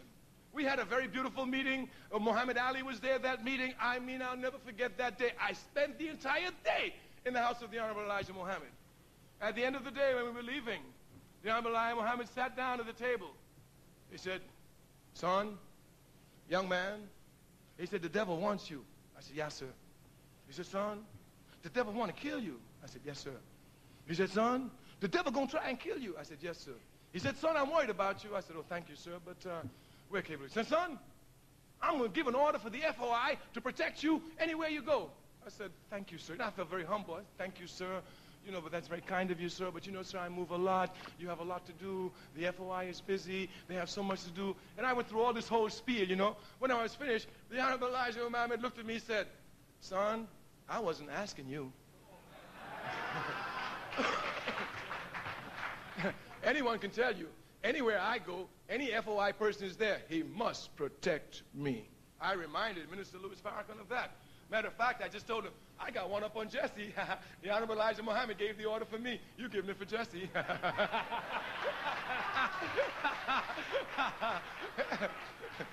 So he said, well, you know, Jesse's in trouble. Don't you think, if you're in trouble, I said, listen, I just told you the Honorable Elijah Muhammad has given that to me. And I will promise you this, the FOI can protect me for everything, but one thing they will never have to protect me for is trying to be President of the United States of America. But you know, Minister Farrakhan is a minister, has some sentimentality, etc., etc., so he made the decision to send the FOI. I told him as we were leaving, I said, the decision you made is one for which I must congratulate you. Certainly it is one made in the best of brotherly spirit. I said, my only problem is that when the Zionists pull the bullet, whether you and Jesse will be on the same side of the barracks or not. The only words I said to him. We left. I didn't even have to wait before you know what happened. Got a religion, this religion, that religion, and before it's over, not over did Jesse attack him, but even Johnny Jacobs wrote letters attacking the minister, Farrakhan. You could imagine how disgusted I was once again. After all these years of work, going to meet with Jacobs, meeting with Farrakhan, holding hands with Jesse, getting all of them, bringing them together, have my program ready to bring a united front, these Zionist pigs came once again and destroyed it. This letter, which I wrote, and your chairperson has documented proof, in the very letter to all of them, I said, I've been working with this program for the All-African People's Revolutionary Party since 1969. Before then, I worked on it for SNCC. I have many, many, many, many years of experience in this work. Every time that we bring our people together, it is always destroyed by Zionist forces. I wrote the letter in November. When I got into the country last week, guess what I heard on the radio? Guess what I heard? The All-African People's Revolutionary Party has attacked Zionism from its very inception. This itself follows for me, myself, politically from my work. As you know, the Student Nonviolent Coordinating Committee condemned them since 1967 in the war against Egypt, saying very simply, Egypt is Africa, you touch one square inch of Africa, we don't care who you are, we are against you, we are against Zionism. Simple as that. It was as simple as that. You notice that we say Zionism. We are very clear here. We tell the entire world we are anti-Zionist. We cannot be anti-Judaic, not us. We know Africa gave Judaism to the world. We know that. If you do not know it, go and read a book by Sigmund Freud. That's who I'm sending you to. Not to Dr. Ben. I'm sending you to Sigmund Freud. Moses and Monotheism, his last book. You'll read it. But you don't even have to read it. All you have to know is Africa was the first to give monotheism, belief in one God, to the world. Thus, any religion, being the first religion, chronologically speaking, to preach monotheism, can only come out of Africa. In Palestine at that time, they were worshiping idols and would do so until the prophet, peace be upon his name, came to liberate them and give them monotheism in the form of Islam. Consequently, Palestine could not produce Judaism at that time. Only Africa could. These are scientific facts, based clearly in history. We said we're never anti-Jewish. You cannot be. I'm a conscious African. Matter of fact, when they get mad with you, I tell them, hey, you better respect me, Jack. I give you your religion. Yes. Yes. I tell them the truth with all arrogance. You better respect me, Jack. I gave you your religion. Without me, you'd still be wandering in the wilderness. They will say that we're anti-Semitic. This is stupidity. The word Semite is a scientific word which precisely gives biological specification to a group of people. Yasser Arafat is a Semite. The All-African People's Revolutionary Party gives unconditional support to the Palestine Liberation Organization. We support the Palestinians. How can we be anti-Semitic? Shamir is not a Semite. He's a Caucasoid. Yeah. So they shouldn't say we anti-Semitic. They should say we anti-Caucasoid. At least they should be logical. We are anti-Zionist. When you hear them insulting Farrakhan, do not think they're insulting Farrakhan. You must know your people's culture. Your people are a very religious people, more religious than most. Anyway, in America, Africans are the most religious people in America. There's no question here. This is the culture of the Africans. They're very religious. No African group of people will sit and listen to anyone insult any religion without walking out on them. Thus, when they condemn Farrakhan, saying that he comes before the people and screams anti-Jewish epithets and the people go wild, they're not condemning Farrakhan. They're showing the contempt they have for us and our culture. They know absolutely nothing about it. No person will have a hearing from these people who come to condemn any religion. These people love religion. It's in their blood. Look at Africa's contributions to religion. It gave Judaism to the world. It stabilized Christianity for the world. It saved Islam for the world. How can an African not through his culture understand to have respect for religions? They come everywhere. The trouble with Zionism is that it has nothing to do with religion. Nothing. Absolutely nothing. The founder of Zionism was a man called Theodor Herzl, Herzl. In his diaries, he says, I'm an atheist. An atheist isn't someone who doesn't believe in God. An atheist is someone who denies the existence of God. Now dig this. Here's a man who tells me there ain't no God, and he gonna come and lead the people back to the land which God promised them.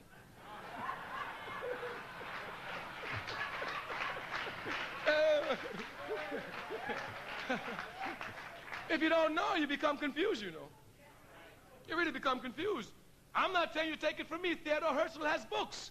The Jewish State, his diaries. Read them. Because these movements affect your people. They destroy unity every time you try to come together. If you understand Jewish theology, and everyone must, it simply says that God chose the Jews for whatever reason. Of course, you must understand this concept of chosen. God doesn't choose anybody. You choose God. You choose God. Even those who say they're Christians, God didn't choose them. It's only when they truly follow God's path are they God's chosen.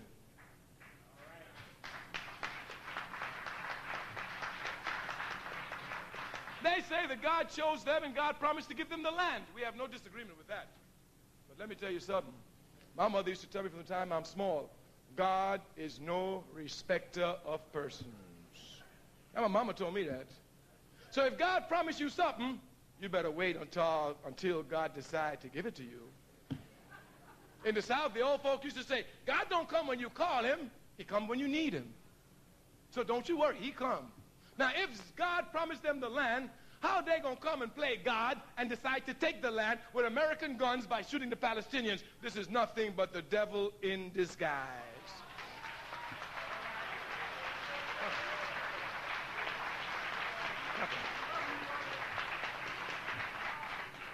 Zionists understand that the biggest threat they have in this country comes from the African masses.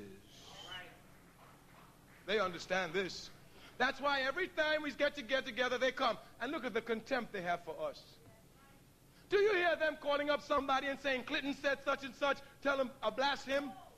Do they ever call up the mafia and say the mafia, so-and-so made an anti-Jewish statement, condemn him?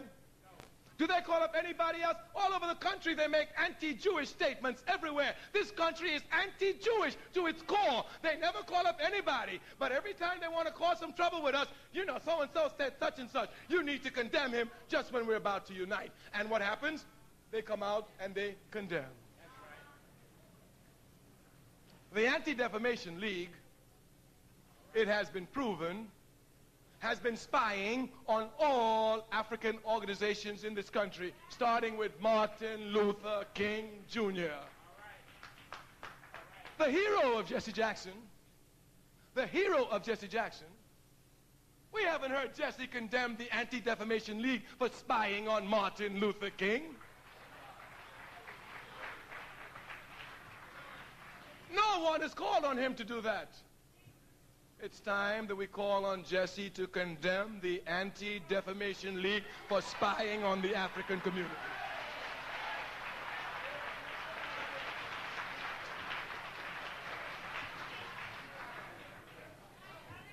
All we're asking for is equal time.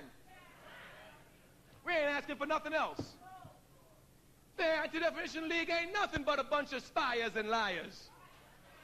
That's all they've ever been. They spy on lying everybody. And they've been caught red-handed spying. You must read these things because they affect your people. They have come now to wipe out completely all the files that they have. And they were spying on none other than Martin Luther King Jr. Jesse has a responsibility here, if he's objective, to condemn them. The Zionist movement has contempt for us. That's why they interfere into the internal affairs of our movement anytime, every time, without the slightest question. I remember when Mandela was getting ready to come to the United States of America.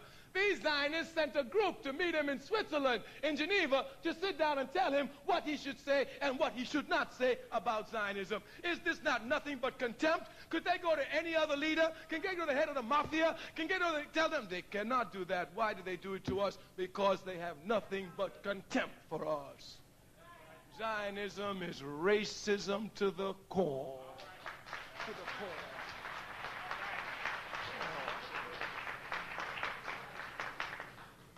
We are going to build an African united front in this country.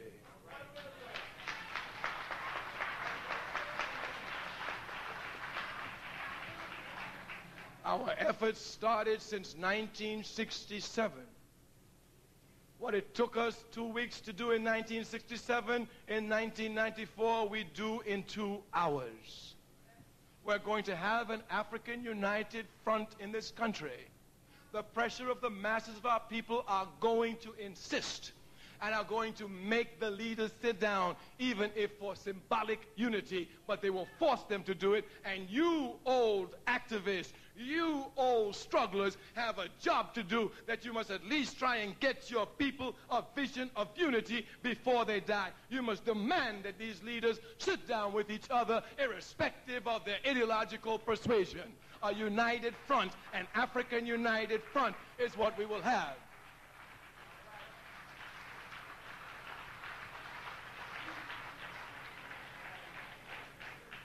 Anyway, for us of the All-African People's Revolutionary Party, we are not tired.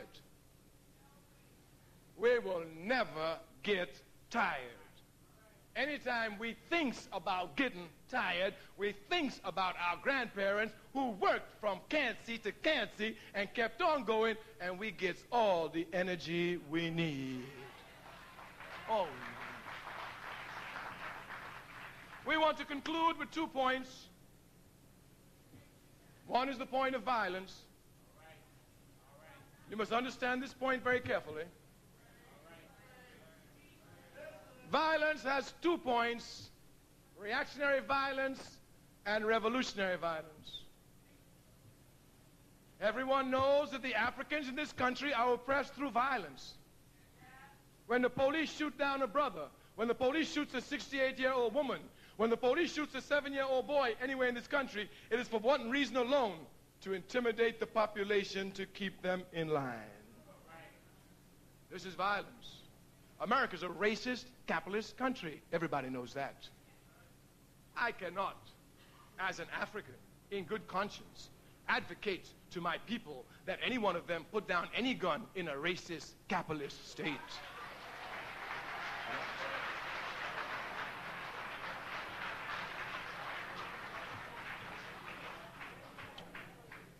When I served as honorary Prime Minister of the Black Panther Party, and Brother David Brothers, whom I just introduced to you as a Central Committee member of the All-African People's Revolutionary Party, was the chairperson of the New York chapter of the Black Panther Party for years. Yeah, Rob. Yeah. Don't let the press fool you. They ain't seen the real revolutionaries yet. That brother ain't number 75 years young, but he got more experience, you understand, than a whole lot of people who've been dead for centuries. He was chairperson of the Black Panther Party in New York. He will tell you. We had more guns in the Black Panther Party chapter in New York alone than all the gangs in New York have today. I'm speaking to you facts. And yet, nobody was getting shot in the African community by these guns. It is not guns that kill people, it is people that kill people. And they don't kill you with guns, they can kill you with poison. The problem is not guns, the problem is capitalism. The problem is a value which says that you can get rich by any means necessary. And the ones who are up there, they can steal with impunity. The little brother in the street can't steal with impunity, imbued with capitalist philosophy. He does just what they did, but in the raw manner, he picks up the gun and tries to rip off whoever he sees. This is incorrect.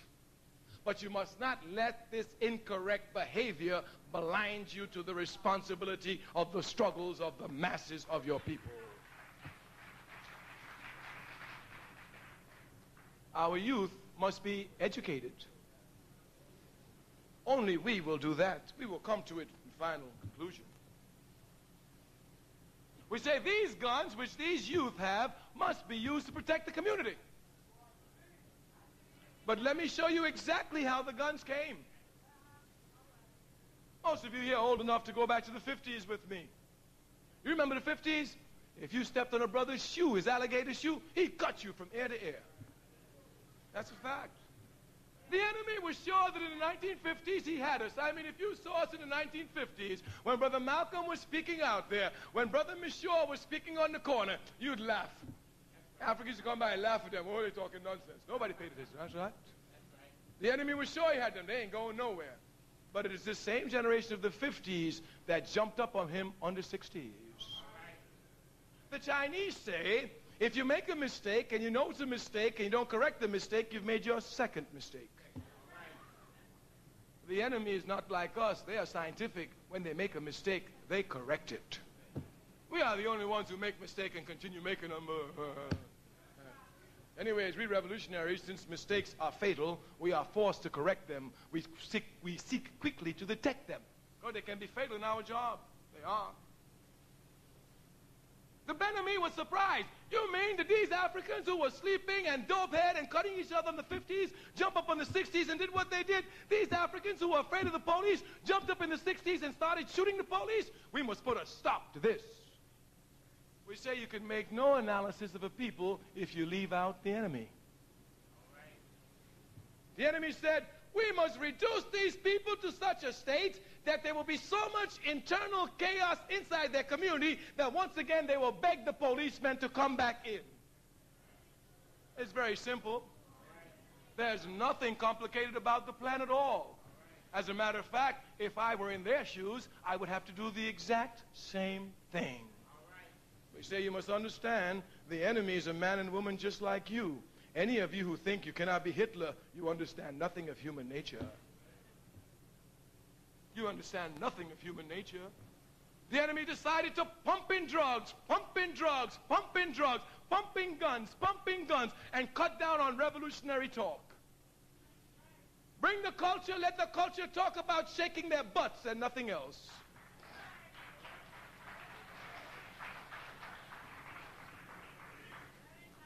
But we strugglers have a responsibility. In fight of heightening oppression by the enemy, we must heighten our resistance. We strugglers have a responsibility. I remember the other day a brother came and said, oh, hey, Brother Kwame Ture, remember me?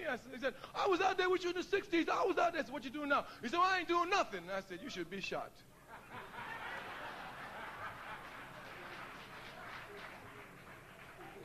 I speak the truth.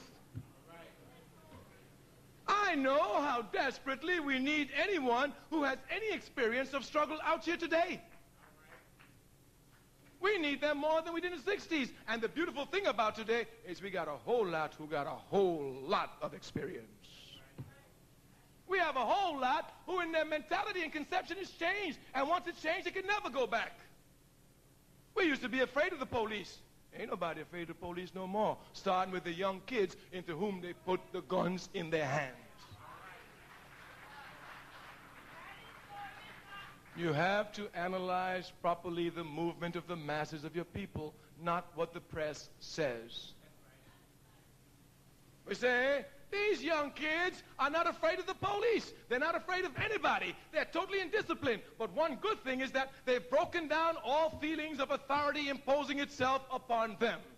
There's nothing wrong with this. For us, it's a good thing. We must come to properly channel this good thing. So we want to make it clear to all. The problem is not guns. Indeed, if I were to tell my people to put down guns, I'd have to first start with the Ku Klux Klan. How many are asking the Ku Klux Klan to put down their guns? Not one. How many are asking the police to put down their guns? Not only are they not asking the police are getting better guns. Look through every police force in this country. Do your work. You will see everywhere they're giving them advanced weapons which kills better. And at the same time, telling us to put down our guns. If you believe in equality, it's very simple. You want me to put down mine? You put down yours. You put down yours. And we don't ask for much. Just ask the Ku Klux Klan to put down their guns. Ask the skinhead to put down their guns. At least when you do that, we can understand. But you come to us and ask us to put down the guns. Look at Tanzania, South Africa. They kill about 30 every day. The revolutionary forces there ain't thinking about putting down their guns as long as the police got their guns, because most of the violence in our community comes from the police. From the police. You can't make analysis leaving out the enemy. Who brings drugs into the community? The police. The police. Who receives tips for drugs? The police. Who receives bribes for drugs? The police. Who organizes the kids and gives them guns to fight for drug territory? The police. These are facts. And you talk about these kids and leave the police out there like they're our friends. We have to organize our youth. And the only ones who can organize the youth are the old strugglers who ain't afraid of nothing and who's grown better in their organizing skills. We are coming to our conclusion. We're going to take our time because we were the old folk. You know, our central theme, as you've ever heard anybody from the All African People's Revolutionary Party speak, is organization. You've heard it. Matter of fact, the other day said, brother said, oh, you going to the slave, Brother Kwame? He said, yeah. What you going to say? The same thing I've always been saying. You mean you're going to say the same thing? Yo, bro. What you going to say? Get organized. Why? Because we ain't organized. And since I know organization the key, I ain't moving nowhere till we get the key. How you going to go open some door that's locked if you can't find the key? It's got bars behind it. You ain't got nothing. To keep going up against the door is stupid. You're going to bang your head. Find the key. Especially since you know where the key is. If it's down in the well, get a rope, go down in the well, no matter what it takes, and get the key. Our people got to be organized. That's the key. No matter what it takes, organize the masses of our people.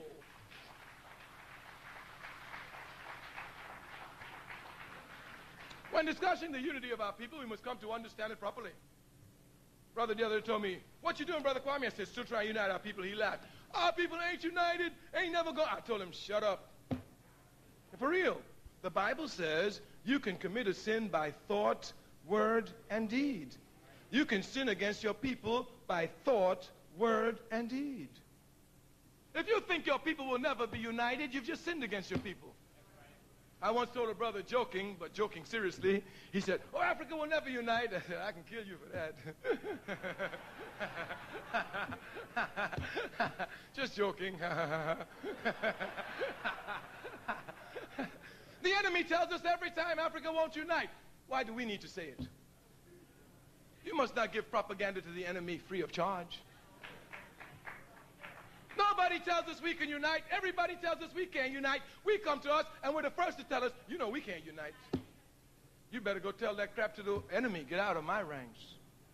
Africans are going to be united.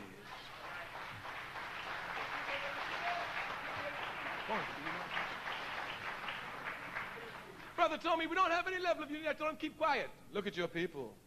Your people have unity of action. We lack unity of thought.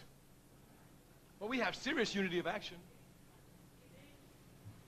I mean, you can go and have a little meeting somewhere. Look at the Universal Negro Improvement Association. They have their meetings everywhere. 6, 7, 8 people come. But those who are faithful, understanding their responsibility, uphold their responsibility. That great son of Africa, Kwame Ture, says, the best traditions of any people can at any given moment be manifested by all of them, a majority of them, a minority of them, or one of them. If you are the one representing the people's struggle, represent it with uncompromising dignity.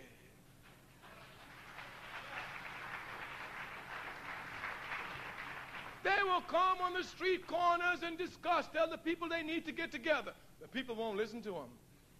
One racist incident occurs, and without even the slightest discussion, all the people come together and rise up against the enemy. Look at Los Angeles. Here you have clear unity of action. If I went to Los Angeles, The day before Rodney King was judged, and I said, look here, brothers and sisters, they're going to let these pigs get away free. We've got to organize. We need to get some guns. We need to get some Molotov cocktails. Oh, he's just talking. But the minute at 3 o'clock in the afternoon, when the decision went down, they didn't even listen to Malcolm, who said after dark for even Stephen. They went into the streets at 3 o'clock. And an entire people who were fighting each other, cutting each other, discussing with each other, came together in a unified force and took on the second largest city in the greatest imperialist power in the world and made them bring their army in to suppress them. We have unity of action. What we lack is unity of thought. We are revolutionaries. We said we do not run from difficulty, we run to difficulty. The most difficult task we have is bringing unity of thought among our people. Unity of action, without guided by unity of thought, leads one actually into a reactionary position.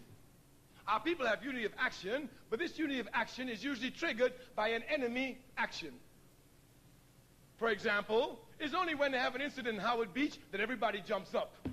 Like if Howard Beach all of a sudden changed, it's the same thing.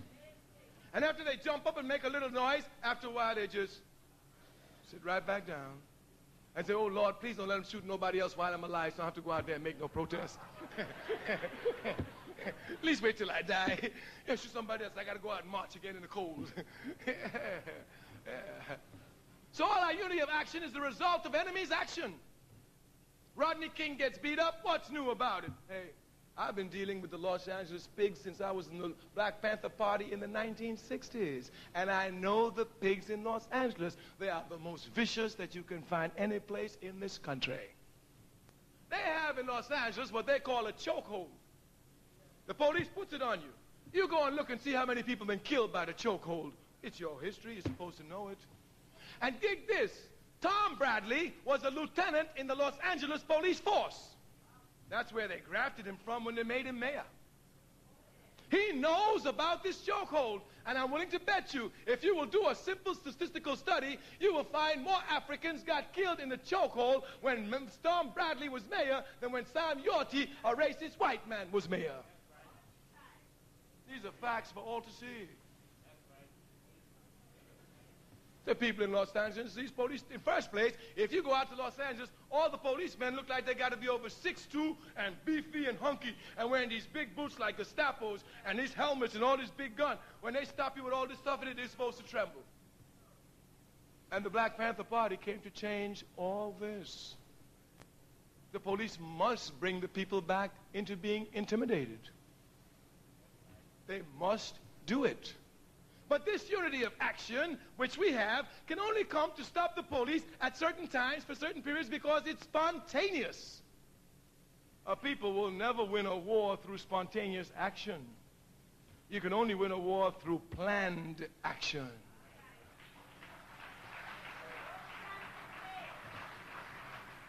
You give me 100 organized brothers and sisters, and let us face 10,000 disorganized with the same weapons as Africa is my mother, we'll whoop them every time. We'll whoop them every time, hands down. Kwame Ture said, it is organization that decides everything. And the fact that we are disorganized proves it because we decide absolutely nothing. In order to have unity of thought, we must have collective thinking. One of the biggest problems with our movement is we got so many individual stars and superstars. They are not disciplined to any organization. Organization disciplines you. And we are an indisciplined people. If you are just a member of the NAACP, it's a nice spring afternoon. You want to go out and lollygag, but the NAACP has a meeting. If you're disciplined, you go to the meeting. You go to the meeting. How many of us can actually say that we, on a daily basis, on a weekly basis, go to meetings for organizations and help to push these organizations forward through collective thinking? It's not done. In most cases, most of our organizations don't even have political education programs built in the organization. I was a member of the Student Nonviolent Coordinating Committee. We had none. I was a member of the Black Panther Party. We had none. Absolutely none. Matter of fact, when I tried to bring it, oh, you're just a bourgeois colored student. That's right, Jack, and an honor roll student at that. That's right. Not only that, Jack, I took philosophy, and dig this. Everything I get, I give back to my people. Does it make sense to you that you are the leader of a movement? You have 1,000 people who are following, and you're the only one who can see better than all these 1,000 and make that stupidity. One woman may be more intelligent than one man. That's a fact. But no one man can have more experiences than any of the two people.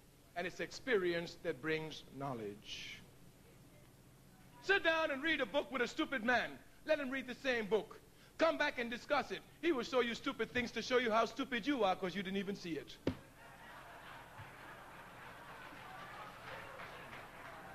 are facts.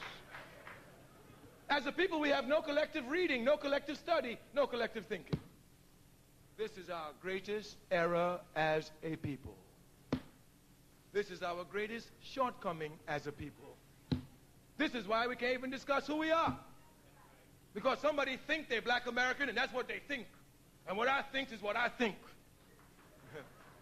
Like you think you can think.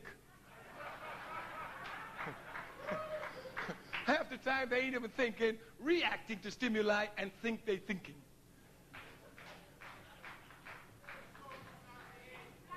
Unless we do collective reading and collective discussion, we cannot come to unified thoughts. Of course, the enemy will confuse you. Capitalist system will tell you, you can think, and whatever you think, that's it. Man told me that the other day. You African. He said, I don't think that. I said, you think it. He said, okay, what you say? I ain't no African, and that's what I think, and what I think is right. I said, okay, please, think that 2 + 2 = 5. Think it.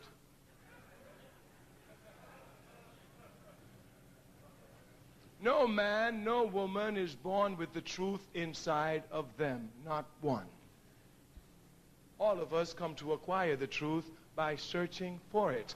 First of all, we must even have a desire to know the truth. Acquisition of knowledge is directly related to the desire for knowledge. If you do not desire knowledge, you will never acquire knowledge. Once you understand that your people are oppressed because they lack knowledge, if you love your people, you seek knowledge. If you love your people, you seek knowledge. Consequently, since our people lack knowledge, those of us who truly love the people seek knowledge. And we understand this knowledge cannot be individual knowledge, it must be collective knowledge. Unity of thought must come. We are concluding, but we want to give you, of course, the practical applications. We say what we always say. We will never tire of saying it because it's the truth. If you love your people, join an organization fighting for your people. Where is the problem? Go among your Italian friends. Ask any of them what organization you belong to in the Italian community. Before you finish, they will tell you. Go to your Irish friends where you work. Ask them, what you do on Friday night? Oh, we have the 4-H club, and we did it. Boom. Ask all of them. They have their clubs. Ask African, what organization you belong to? I don't believe in organizations, man. He think he said something great. Brother told me the other day, church-going man. I go to church all the time. I said, brother, why don't you join an organization? He said, oh, I said, join the NAACP. Oh, they're just stealing your money. What about your preacher?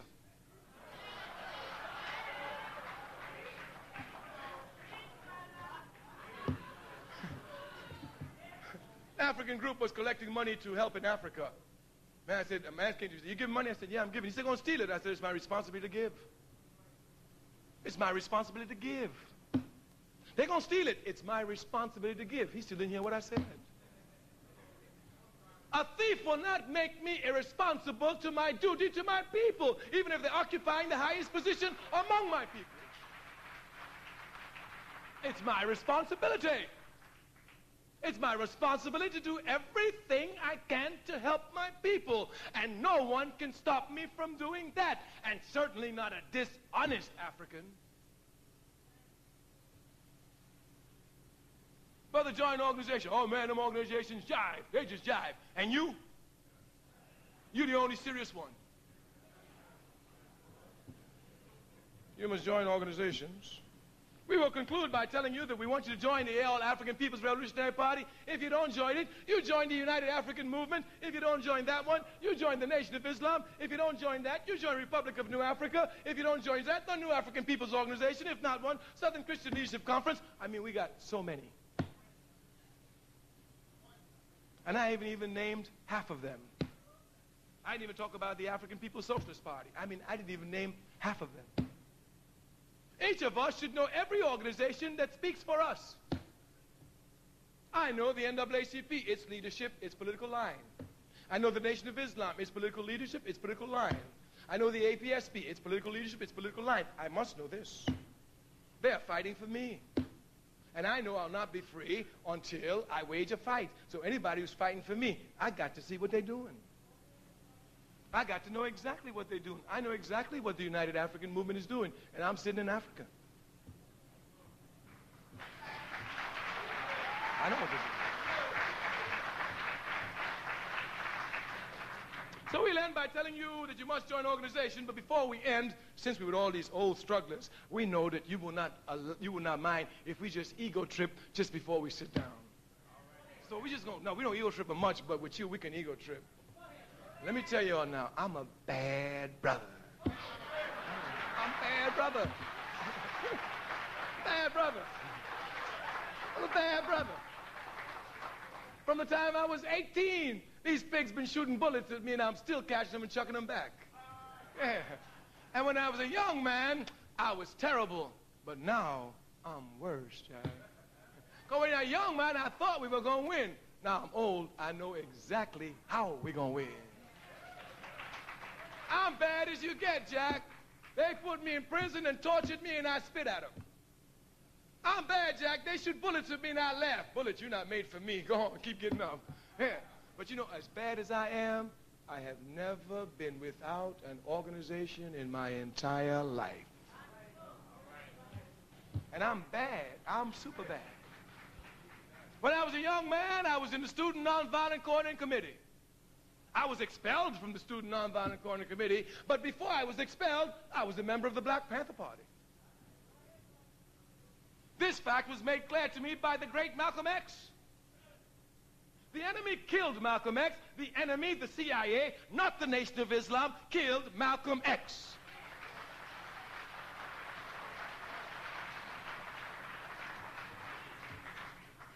Hollywood does not write your history. If you think capitalism lies all the time, Hollywood, Jack, they invent. They invent lies.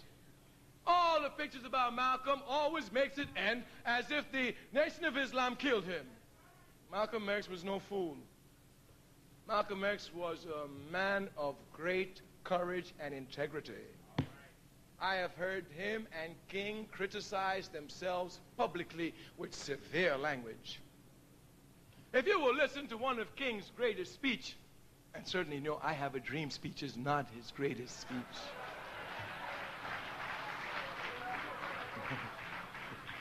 As a matter of fact, it's his most mediocre speech. If you know King, but you know, most of them don't even know King. Yeah, I have a dream. What else did he say? I have a dream. I have a dream. I heard you.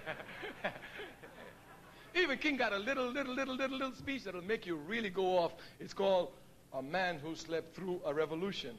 It's about Rip Van Winkle. It's rough. It's a little thing. But King, in his speech on Vietnam, which is a rough speech, and one I will never forget, and I just give you some history before I sit down. You know, Martin Luther King was not the first one to come out against the war in Vietnam. We've already mentioned the position of the Nation of Islam. The Student Nonviolent Coordinating Committee took an active position against the war in Vietnam. We were out there by ourselves. And I was the chairperson. Well, we would take, heat.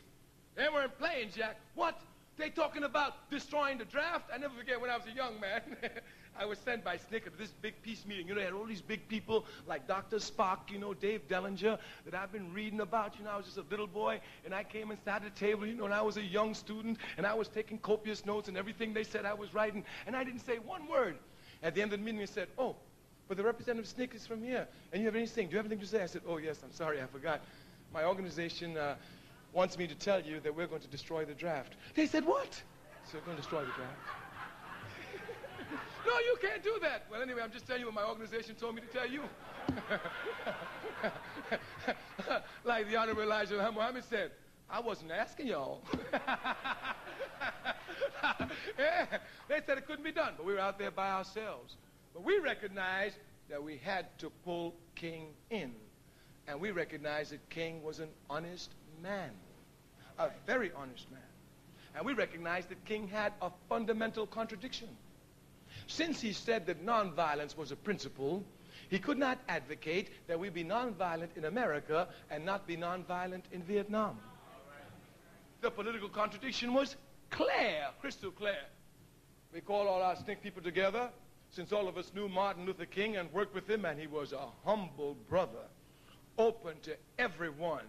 Nobody could be blocked from seeing him. Said, all right, everybody in SNCC, every time you get up close to him, put the pressure on him. How come you tell us to be nonviolent here and not be nonviolent in Vietnam? We were whooping him. And King knew exactly where it was coming from. And the enemy was trying every way to stop him. You know, Dr. King, this is an international level. You're a domestic leader. If you get involved in that, it will cause this. I mean, trying to get him arguing. We just kept hitting him. One day, I never forget, I went to see him in Chicago, 1 o'clock in the morning. Brother in Mississippi had been killed in Vietnam. I want to give King the news myself. 1 o'clock in the morning. Dr. King, hi, how you doing, Kwame? I'm fine, thank you, sir. Come in, sit down. How you doing? Talk a little while. Dr. King, you remember John Thomas? John Thomas, huh? Yeah. Oh, wasn't he that little one in Jackson that went to fight the police with nonviolence and I had to calm him down? Yes, Dr. King, that's him. You remember he wanted to fight the police and you talked to him and since then he's been disciplined? He said, yeah. Where is he, Kwame? I said, oh, he's dead, Dr. King. He's dead. What happened? He got killed. Yeah, where? In Vietnam. In Vietnam. Yes. What's it? Well, Dr. King, I think maybe he got confused. Maybe he tried some of your nonviolence there.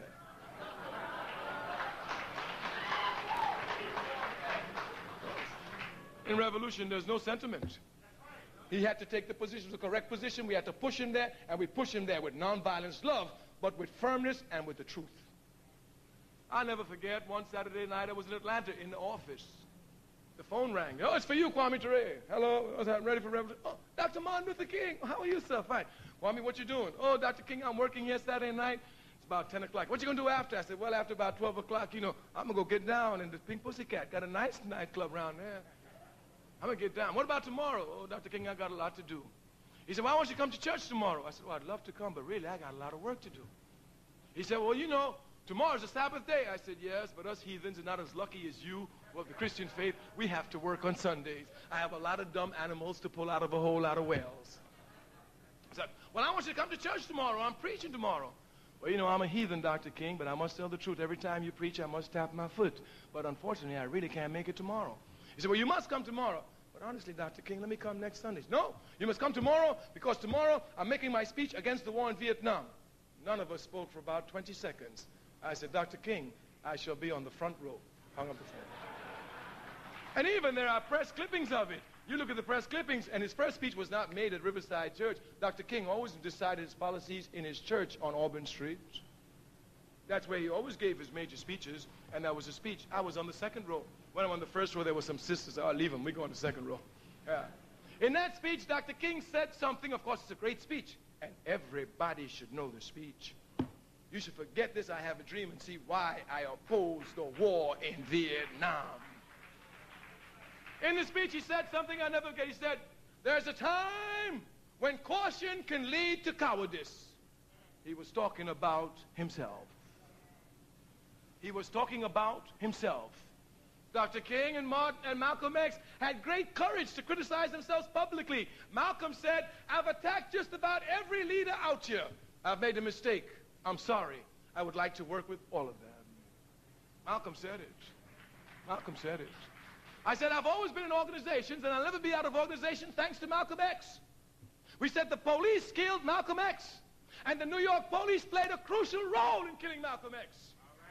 I'll never forget those pigs when Malcolm put the Nation of Islam out on 135th Street and the police ran and ducked behind benches and desks and all of Harlem cheered and laughed and rocked. The police would never forgive Malcolm X for that. The police killed Malcolm X. Malcolm said it himself. When your phone is tapped, the Nation of Islam cannot tap your phone. Only the police can do that. Only the police can do that. When you get followed to Cairo, Egypt, and you get poisoned there, the Nation of Islam cannot do that. Only the CIA can do that. When you get blocked from going to France, the Nation of Islam cannot do that. Only the pigs of the CIA are capable of doing that. I've been blocked from France too, and I'm not even a member of the Nation of Islam. It's the CIA that killed Malcolm. And they killed Malcolm when he was between organizations, a mistake I will never make. Malcolm left the nation and was in the middle of building 2 organizations. Malcolm was a giant. Malcolm clarified the problem carefully. He said in the Nation of Islam there are 2 segments, religion and politics, based on nationalism. Let's separate them. He took Islam to Orthodox Islam. He took nationalism to Pan-Africanism. And while Malcolm X was in the middle of building the 2 organizations, the police said, if we don't kill him now, we are finished. They got him.